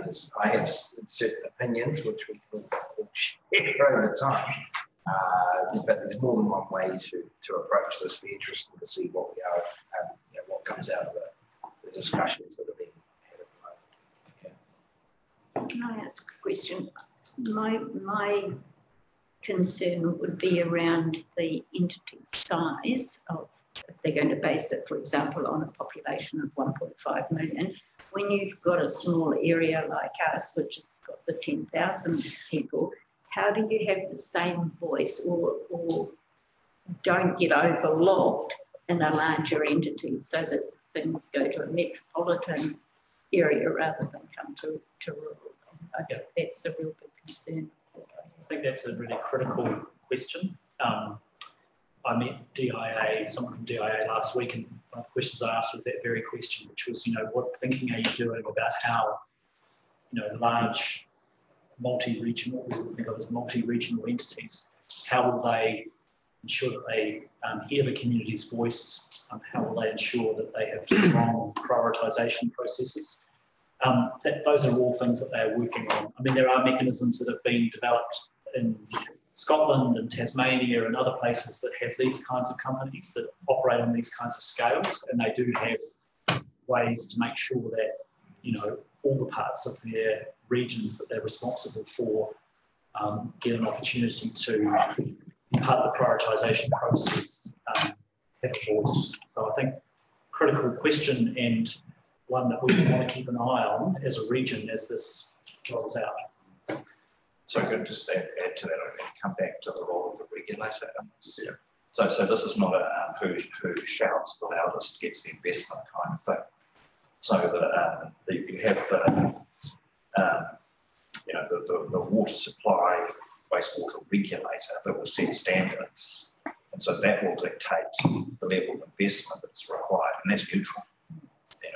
There's not a choice whether to say, okay, we'll do this council first and this council last. Everyone has to meet the standard. And the second is the economic regulation. The most analogous example is the electricity industry, the old electricity commission, and that's to look after the consumer interests. So the economic regulation is very much tied up with making sure that the pricing and the consumer interests are there. So I'm not sure there's much faith in that. Having said so, I'm saying is in the role of that question about what's small versus the big, and actually how the standards and how the regulation occurs creates a natural form of equalisation, which is really important. So it's very important not just to focus where these things are going, it's to have a look at the whole system, which is your point, Pam, how it fits together. So our consumer interests, our ratepayer interests, one, there's the council role, but then there's also, are the regulators going to do their job? And are we confident they will do their job? Absolutely, because I see that, yes, everyone may have to have the same drinking water, for example. Everyone has to have the same standards for that. But you can see that the metropolitan, where there's a larger quantity of people, are going to get their action first rather than the rural, because there's less people to do it. And I just see that there's some inequities in there. You've got, I've made my opinions known regarding the time frame, but given how many unknowns there are, and looking at DIA's project milestones, how achievable is it? Really? That's a question probably to direct to them. I think what I would say is it's a very ambitious time frame. I think they're very conscious of, of the desire of the new government to really make progress on this issue. It's really ambitious. But equally contrast that with the Prime Minister's own agenda for this particular period, which is focusing on delivery. Yeah, it's processes. Yeah, Alistair. Yeah, just my question sort of follows on a little bit from Pam's. Who's going to dictate how much water it's got? Because we know right now that the amount of water that we use in South Wairarapa per head is significantly bigger than what Auckland does, for example. Is this going to be balanced out, or are councils still going to say, no, our district wants X cubic litres per person? Or is it going to be, is this a means by reducing the amount of water that gets used? Who decides? I guess we'll have these new, let's assume that we're locked in. So we'll have these new water companies that are responsible for managing supply, managing, they'll probably want to do some demand management as well as part of the way in which they manage their business. And, as Harry said, there'll be demand from the various regulators, and there'll be the consenting requirements they have around water take and all that sort of stuff. So I don't think I can give you an answer to that specific question. I think, Brian, you actually did answer the question. Essentially what it means is that the type of policies that we would set, that we would traditionally set for our users, such as how much water is free, how much waivers and all that type of stuff, that policy setting would shift to the entity to actually put in place. Okay, so how will our ratepayers, who are obviously paying for that, because they're going to pay through the rates for it some way or another, going to have a say as to say, South Wairarapa might say, actually, we want more water than that because we have an abundance of supply. The fundamental question, the fundamental question is the ability to put in place those policies will sit with the entity. It won't sit with local. It won't be local government functioning. That's the answer. So we would what they do with this question, how they can solve. No longer be a water delivery and water services would no longer be something that the council. Okay, so because my question, and obviously this needs to go back in there, how will the user, i.e. the person that lives in the town, get that feedback and say, we want actually more water in our town? Yeah. Okay, so that's one. A lot of questions we can't answer. I know these things are being worked through. All these questions are exactly the same ones. There's 67 entities of local government that are asking all these questions. And it's part of RFI is the level of service around this. It's also being pulled together. My second question following on from that then is a pricing thing. Is this going to become a means by which water is priced across the country? So I can answer that. I heard it was Dance, but I heard what's his name? Alan. He said because of the concern from local government is that this is a means of actually commodifying water. It's a price on water. So he was very quick to say this is about the price of supply, not putting a price on water per se. You can dance around the head of the pin as much as you like, but that was the official answer. Well, that's no different than what we've got now. But that's exactly right. We've all got hundreds of questions. Very few of them can be answered. I suppose what this gives us is a little bit of feedback to you, so you can feed these questions in. And they're questions that there's consistency about these kinds of concerns. So we're not out there on the field from South Wairarapa. No. But you're going to cover all of this during the roadshows. Well, it's not my roadshow. I'll be listening to the IAA copying it. I'll be pleased about that. Just going back to the paper. So what we're saying here is there is an RFI process, the first step on the journey as a region, and it started with the Wellington Water shareholders. We're starting now a wider journey to say, does the whole region want to be connected so that we have coherent analysis, coherent feedback, and I could not support that more, because the worst case scenario is the DIA receives 77 different views about what this does. Yeah. So the bigger and more agreed, it doesn't mean you all have to have consensus. There'll be some things we may agree to disagree with, But in terms of if you want to influence and inform the public debate, the less voices, but more consistent voices are better. So I fully support this. Obviously, it's your governance decision. But just want to let you know.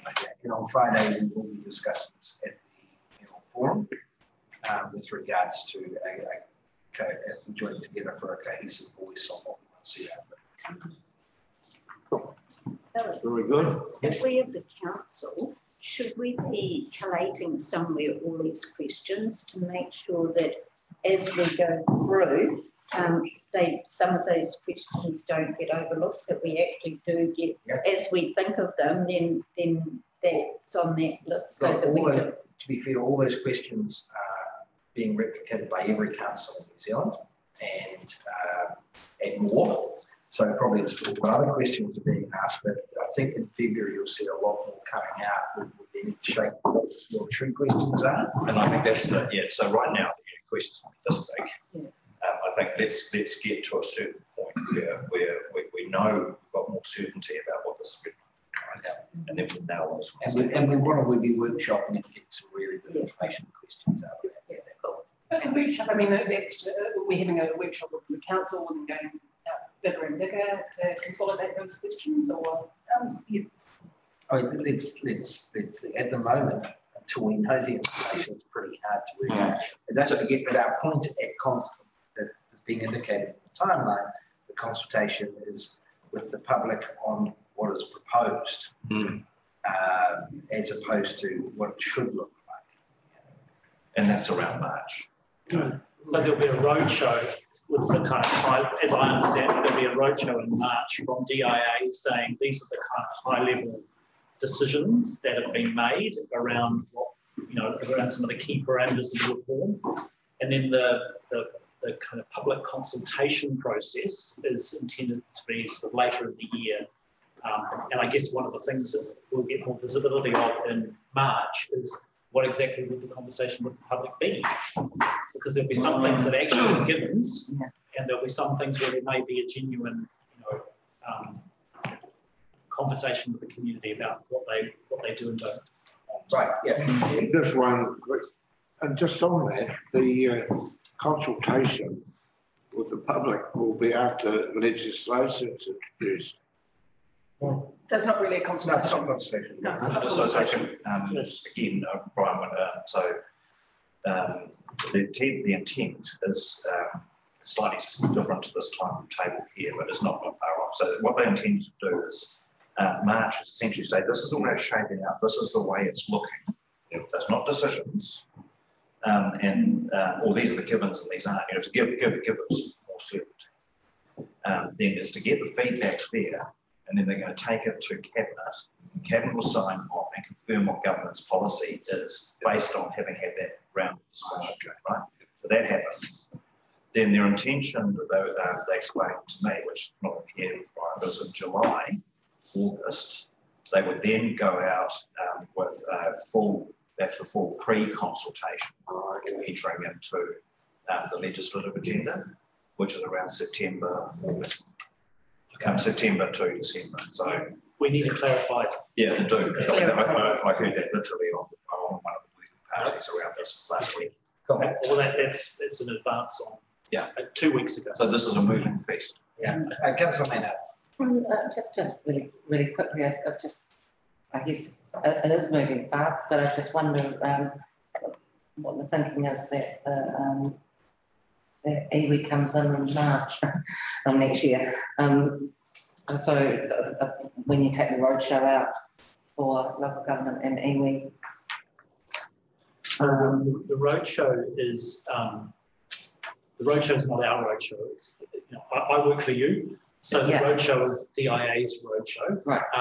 And DIA is already, as I understand, DIA is already doing iwi engagement. They've done a round of consultation throughout this year. They've been talking with iwi, and there'll be more, obviously, in the coming year. Okay, cool. Thank you. Guys, we're comfortable, but we informed more slightly. We'll obviously continue to keep you updated.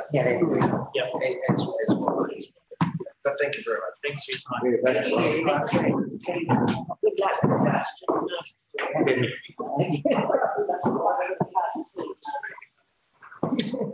Right, guys. We're now moving on to D2, we're considering a report D2, the action items report. We have a move to the.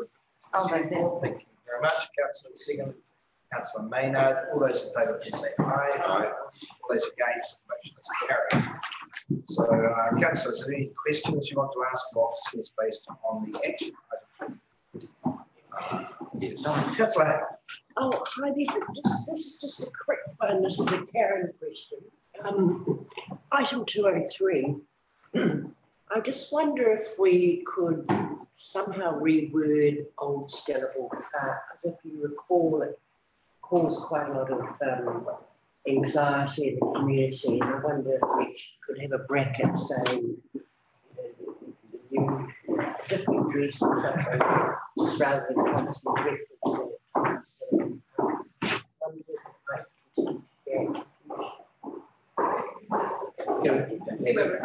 How would we word it? It's the Tarara Junction area. Yeah. Yeah.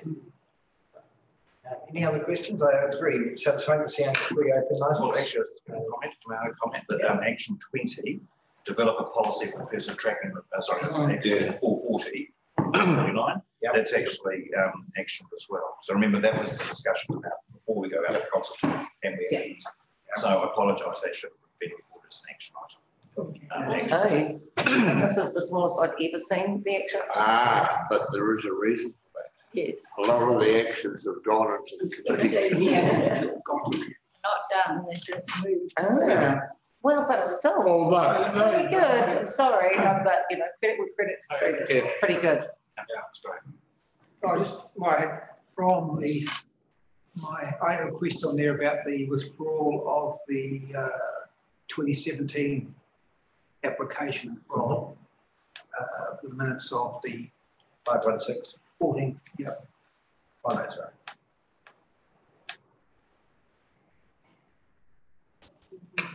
I couldn't see the action. That's 516.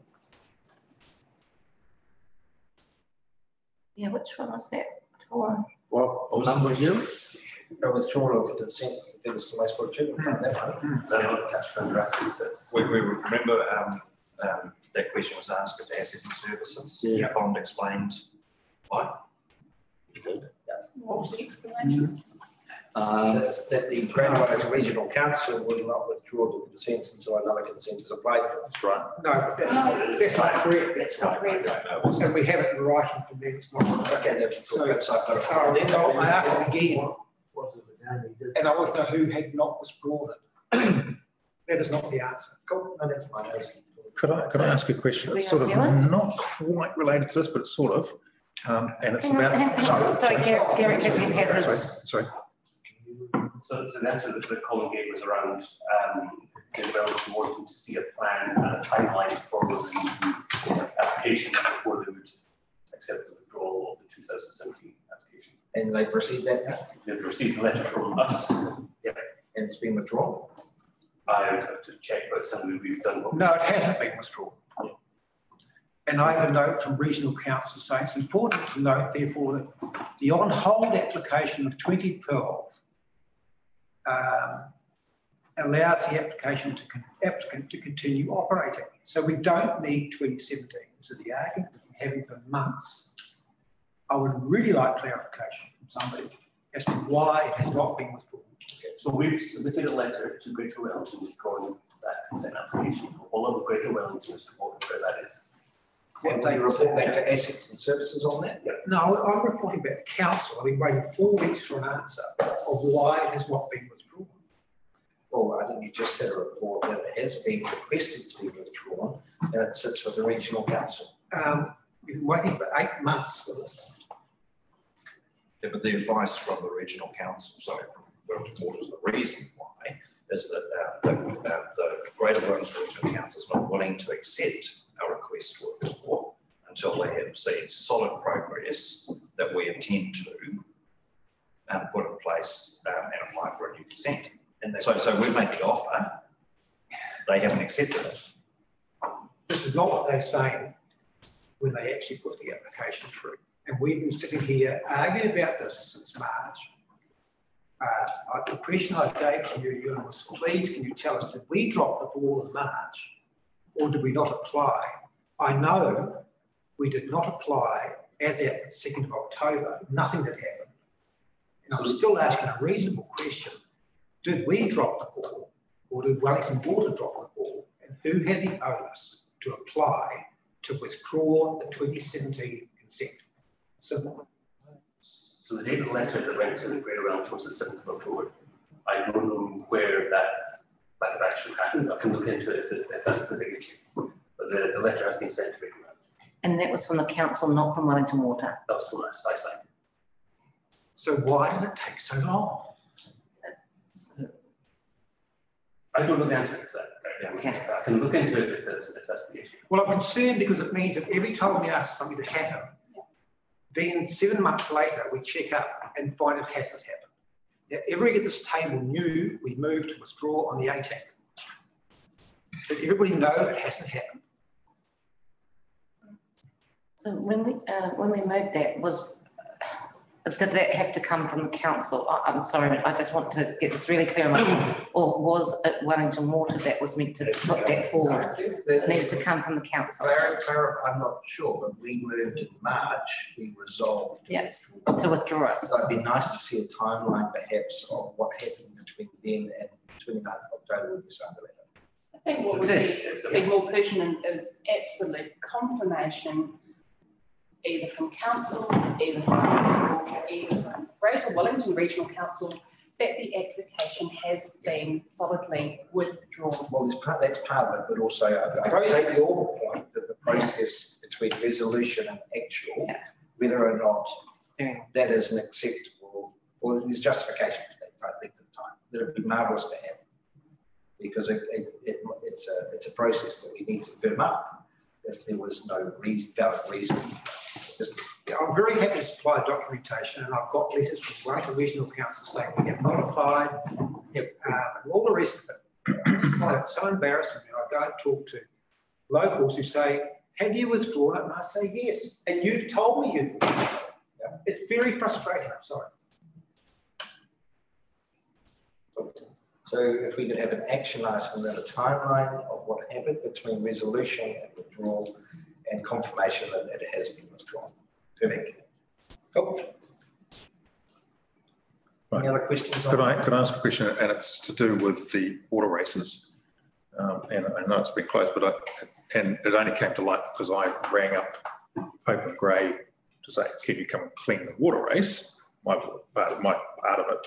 And they said, oh, we don't do it anymore. It's Wellington Water's property. Correct. I don't know whether any farmer has been advised about who they should contact in terms of actually doing the work. Water race users have had letters advising them of that change. Sorry? Water race and breakers have received letters advising them of that change.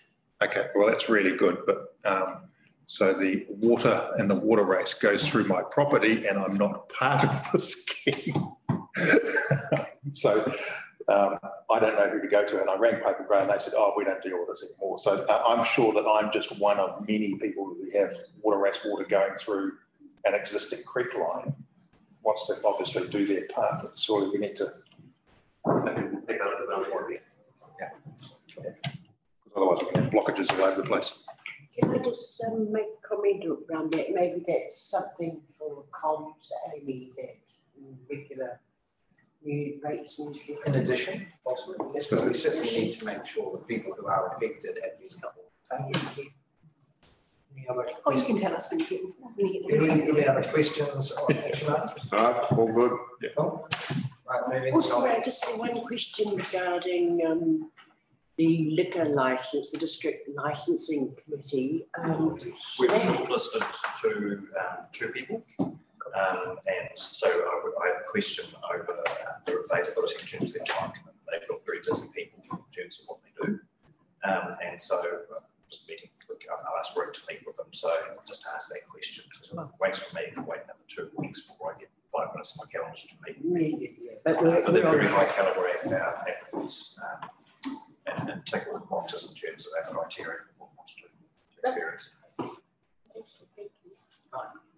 So moving on now to E1, the Mayor's report. Now, I apologise, we had a bit of a mix-up where I was thought I'd sent it approved, but poor Suzanne hadn't actually received the amended approval for distribution that sat. So it is now within Stella.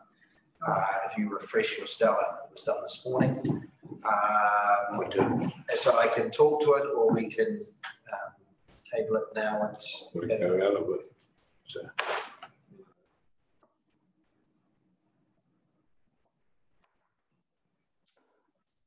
Well, how do we know which version we're looking at? Well, it'll refresh your one that you're in now. Oh, yes, there it is. Yeah, there it is. Yep.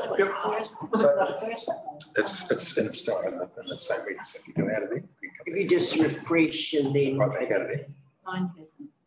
Mine hasn't. Should automatically bring it up. Yeah. What's your refresh? I opened it. So I opened it. No one got to look at it. Will be fine. Thank you. Cool.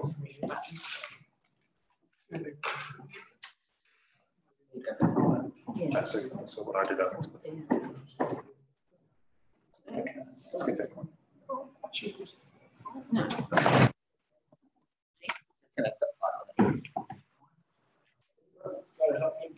I've got it. I've got it. Yeah, I've got it. Is The tablet's not up. Oh, okay. It's okay. It's not updating mine We're going to share there. I'll make sure that you also get an email later today. But it's I'll just run through. Thank you very much. and there. Got it. Right. So with regards to guys, I'll talk to this.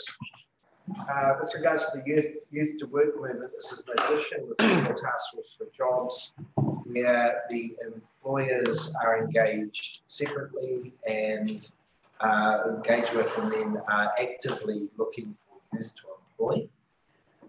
This has been proposed by Darryl Williams, who's since gone on to the board of Yeti. We thoroughly, Alistair and I have been involved in this. We agree with the concept.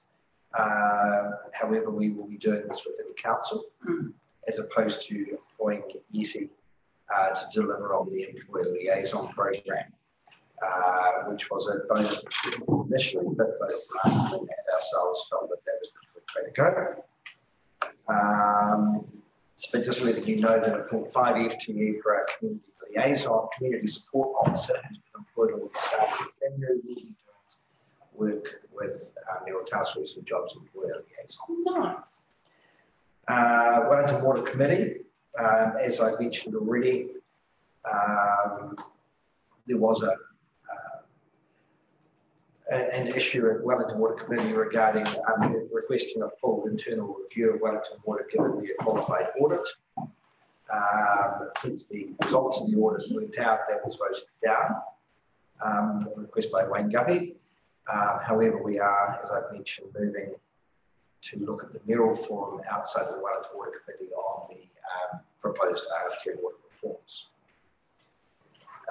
Coming up is the Tuia program, which is where the Mayor mentors a young rangatahi for the district, and I would like any suggestions of anyone who may benefit within the South Wairoapa. We spend $3,000 a year on this.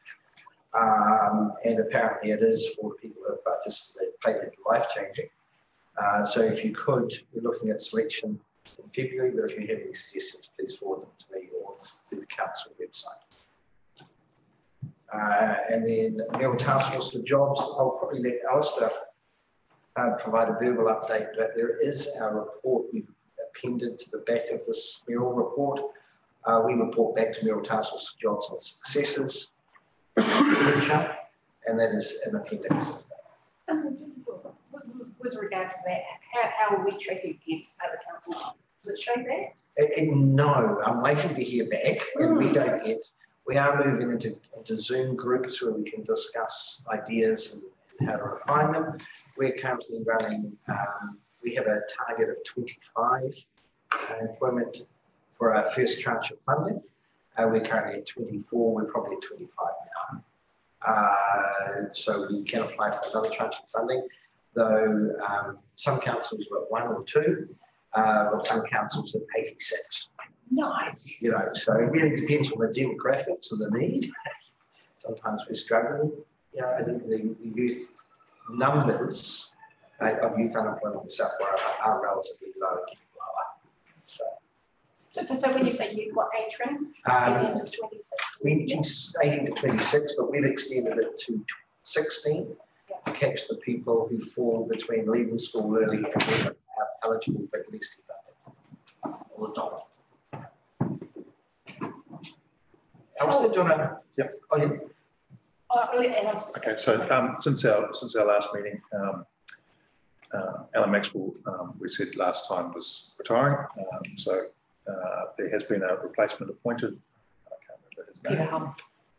Lockie? Lockie, yeah. So his background is he was a police, he was a sworn police officer, then he retired from that and he moved into the Salvation Army as an ordained minister, which he did for a number of years, and now he's pulled out, he's finished that engagement and he's back doing some contract work with police, but he wanted to get back into the social work thing. So he's right in the space. He's going to be actually excellent, I think. So he takes over on the 4th of December. Since the last council meeting, Alex and I met with Potamokai down at the old golf course, where we had a good chat to them about the progression of how we could grow the whole concept of planting teams, and because there's lots of contracts coming up with the tree planting and the pest management, fencing, so on and so forth. So what we're looking at is trying to develop a course based on a pilot program that's been run by Greater Wellington and DOC, transferring that to a training establishment so we can access some Department of Education money so we can then get youth trained up as whole teams ready to go. Alex is working on the contractual side of getting the contracts from Greater Wellington and the various organisations that DOC and so on. I'm working on with Greater Wellington on the training side about how we can transition their pilot program into a service provider that can do the training. Wairarapa Whānau Trust is looking at their capability to take on these people and supply the people for training so that they're going to be up and running. Eventually, when Potamokai grows their capability at their own speed, those contracts would then be moved to them so that they would have not only the growing of the plants, but also the operational arm of planting or fencing or pest control and so on. So they're getting the income from that, which will then help fund the growing side. Complex little baby. So yeah, there's a lot of little moving parts going on there. The other training area we're looking at is road traffic management. We know there's a huge call for road traffic management people in the Wairarapa. Pope Grey needs, for example, 9. Higgins needs heaps as well. So we're going to be looking at running our own specific South Wairarapa road traffic management. We're just sending our first 2 off to Wellington to get their ticket, which we're funding. A couple of 18. So who's going to fully there?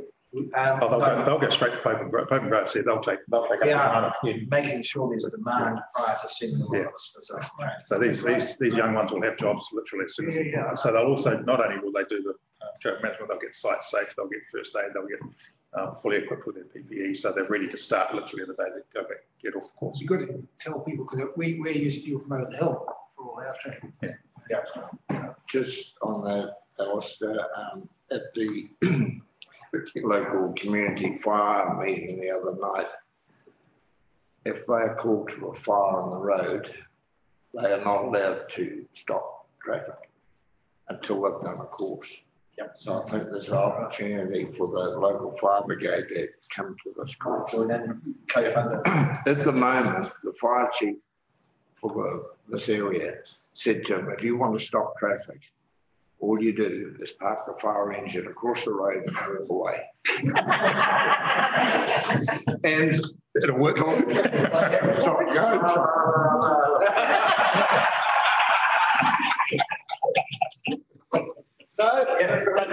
Good point there. Yeah. We'll have a chat with Jake. But you know, having to the Titimariri Lake Ferry. Yeah, I'll speak to Alan, and if we're running it, we could be put it out an invitation to. Yeah. And then the last thing, we just, this week, we've had our monthly governance meeting of the project, where we talk about the higher level of what's going on. Kuranui are pretty much set to take over the licence training as of next term, February, so that'll be really good. So no children or no youth should leave Kuranui without a restricted licence, and if need be, we'll increase the capability there. Simon seems to think he's pretty onto it. In terms of the other job areas, there's lots of little bits moving, and people are starting to nominate some, sort of highlight people that are available. We've got a very good pipeline now from Kuranui, so we know that no one is going to be able to leave Kuranui unless if they're not in training or they haven't got a job. We will know about it, and straight away they'll be picked up on, making sure that they don't get into that realm of sitting idle for a while, because it becomes infectious. So we're going to make sure that they're picked up straight away, which is really good. So, cool. Thanks, Alistair. On top of that, you'll see appended to the end of that, I did a data dump, thinking that I was just going to publish my diary there and report Suzanne one by one and typed it up, so I won't do that to you again. I didn't think she was going to do that. But it's been a busy month, and it's getting busier from your perspective. There's a lot of stuff. One of them I'm going to be in Wellington 2 times this week, just because of meetings, transport meetings. With regard to the Alan and Maxwell replacement, is there an opportunity to actually bring Yes, we've asked them to, and we've asked them to go to community boards as well. And the so once he's on board, he'll be able to tell them. And he'll pick up the other bits that Alan's dropped. There's another person.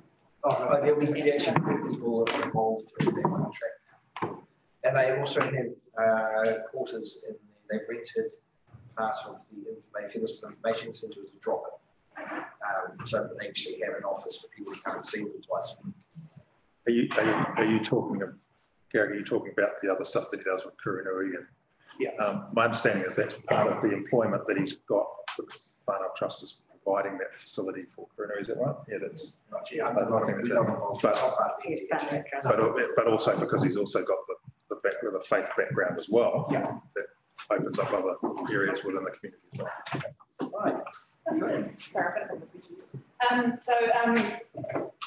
Obviously we're taking what you've just been doing into a bit of a commons moment, is that right?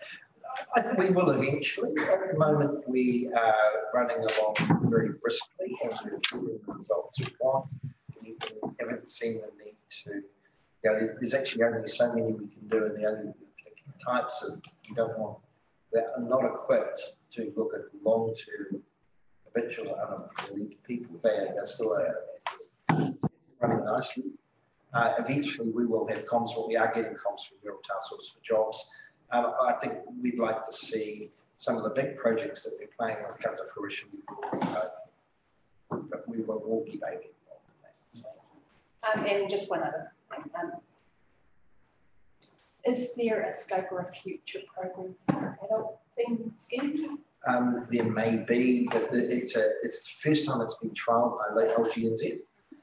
It's already been hailed as a look what we can do if we give it some money. Yeah. We'll just have to look at whether it's extended next year and whether the scope might be extended, in which case then we really need to I think it's really important to note with this project that it doesn't take anything away from what MSD does. MSD is hugely supportive of what we're doing, and also providing names of young people that could be involved. The single biggest thing that we have that supports us is a lack of bureaucracy. And I know you all know that I'm a big fan of bureaucracy. I think it's important. But in this case, it actually works to the benefit of us because there are no rules and we make them up as we go along. Much to the disquiet of some of the staff in the council. Don't make it. All right. So we've got because I need to leave. Are we all okay with the mayor's report, which I look forward to everyone? Alistair. Okay, Alistair, so now everyone's got it, we'll move to receive the news report. Thank you. Seconded, Councillor Blimmer. All those in favour, say aye. Aye. Those against, motion is carried. So now we move on to a motion to go to public excluded. The full motion and reason is presented in the agenda papers. Can I have a councillor move that we enter into exclusion? Thank you, Councillor Pillar, seconded. Councillor West, all those in favour, say aye. Aye. Those against, motion is carried. Please wait for the room to clear. And don't quote my love of bureaucracy. Alistair, while we're waiting. Don't mention fire. Childhood and family in the community funding agency funded a group at the Whakatane training for young people. And so we're their form of training for employment was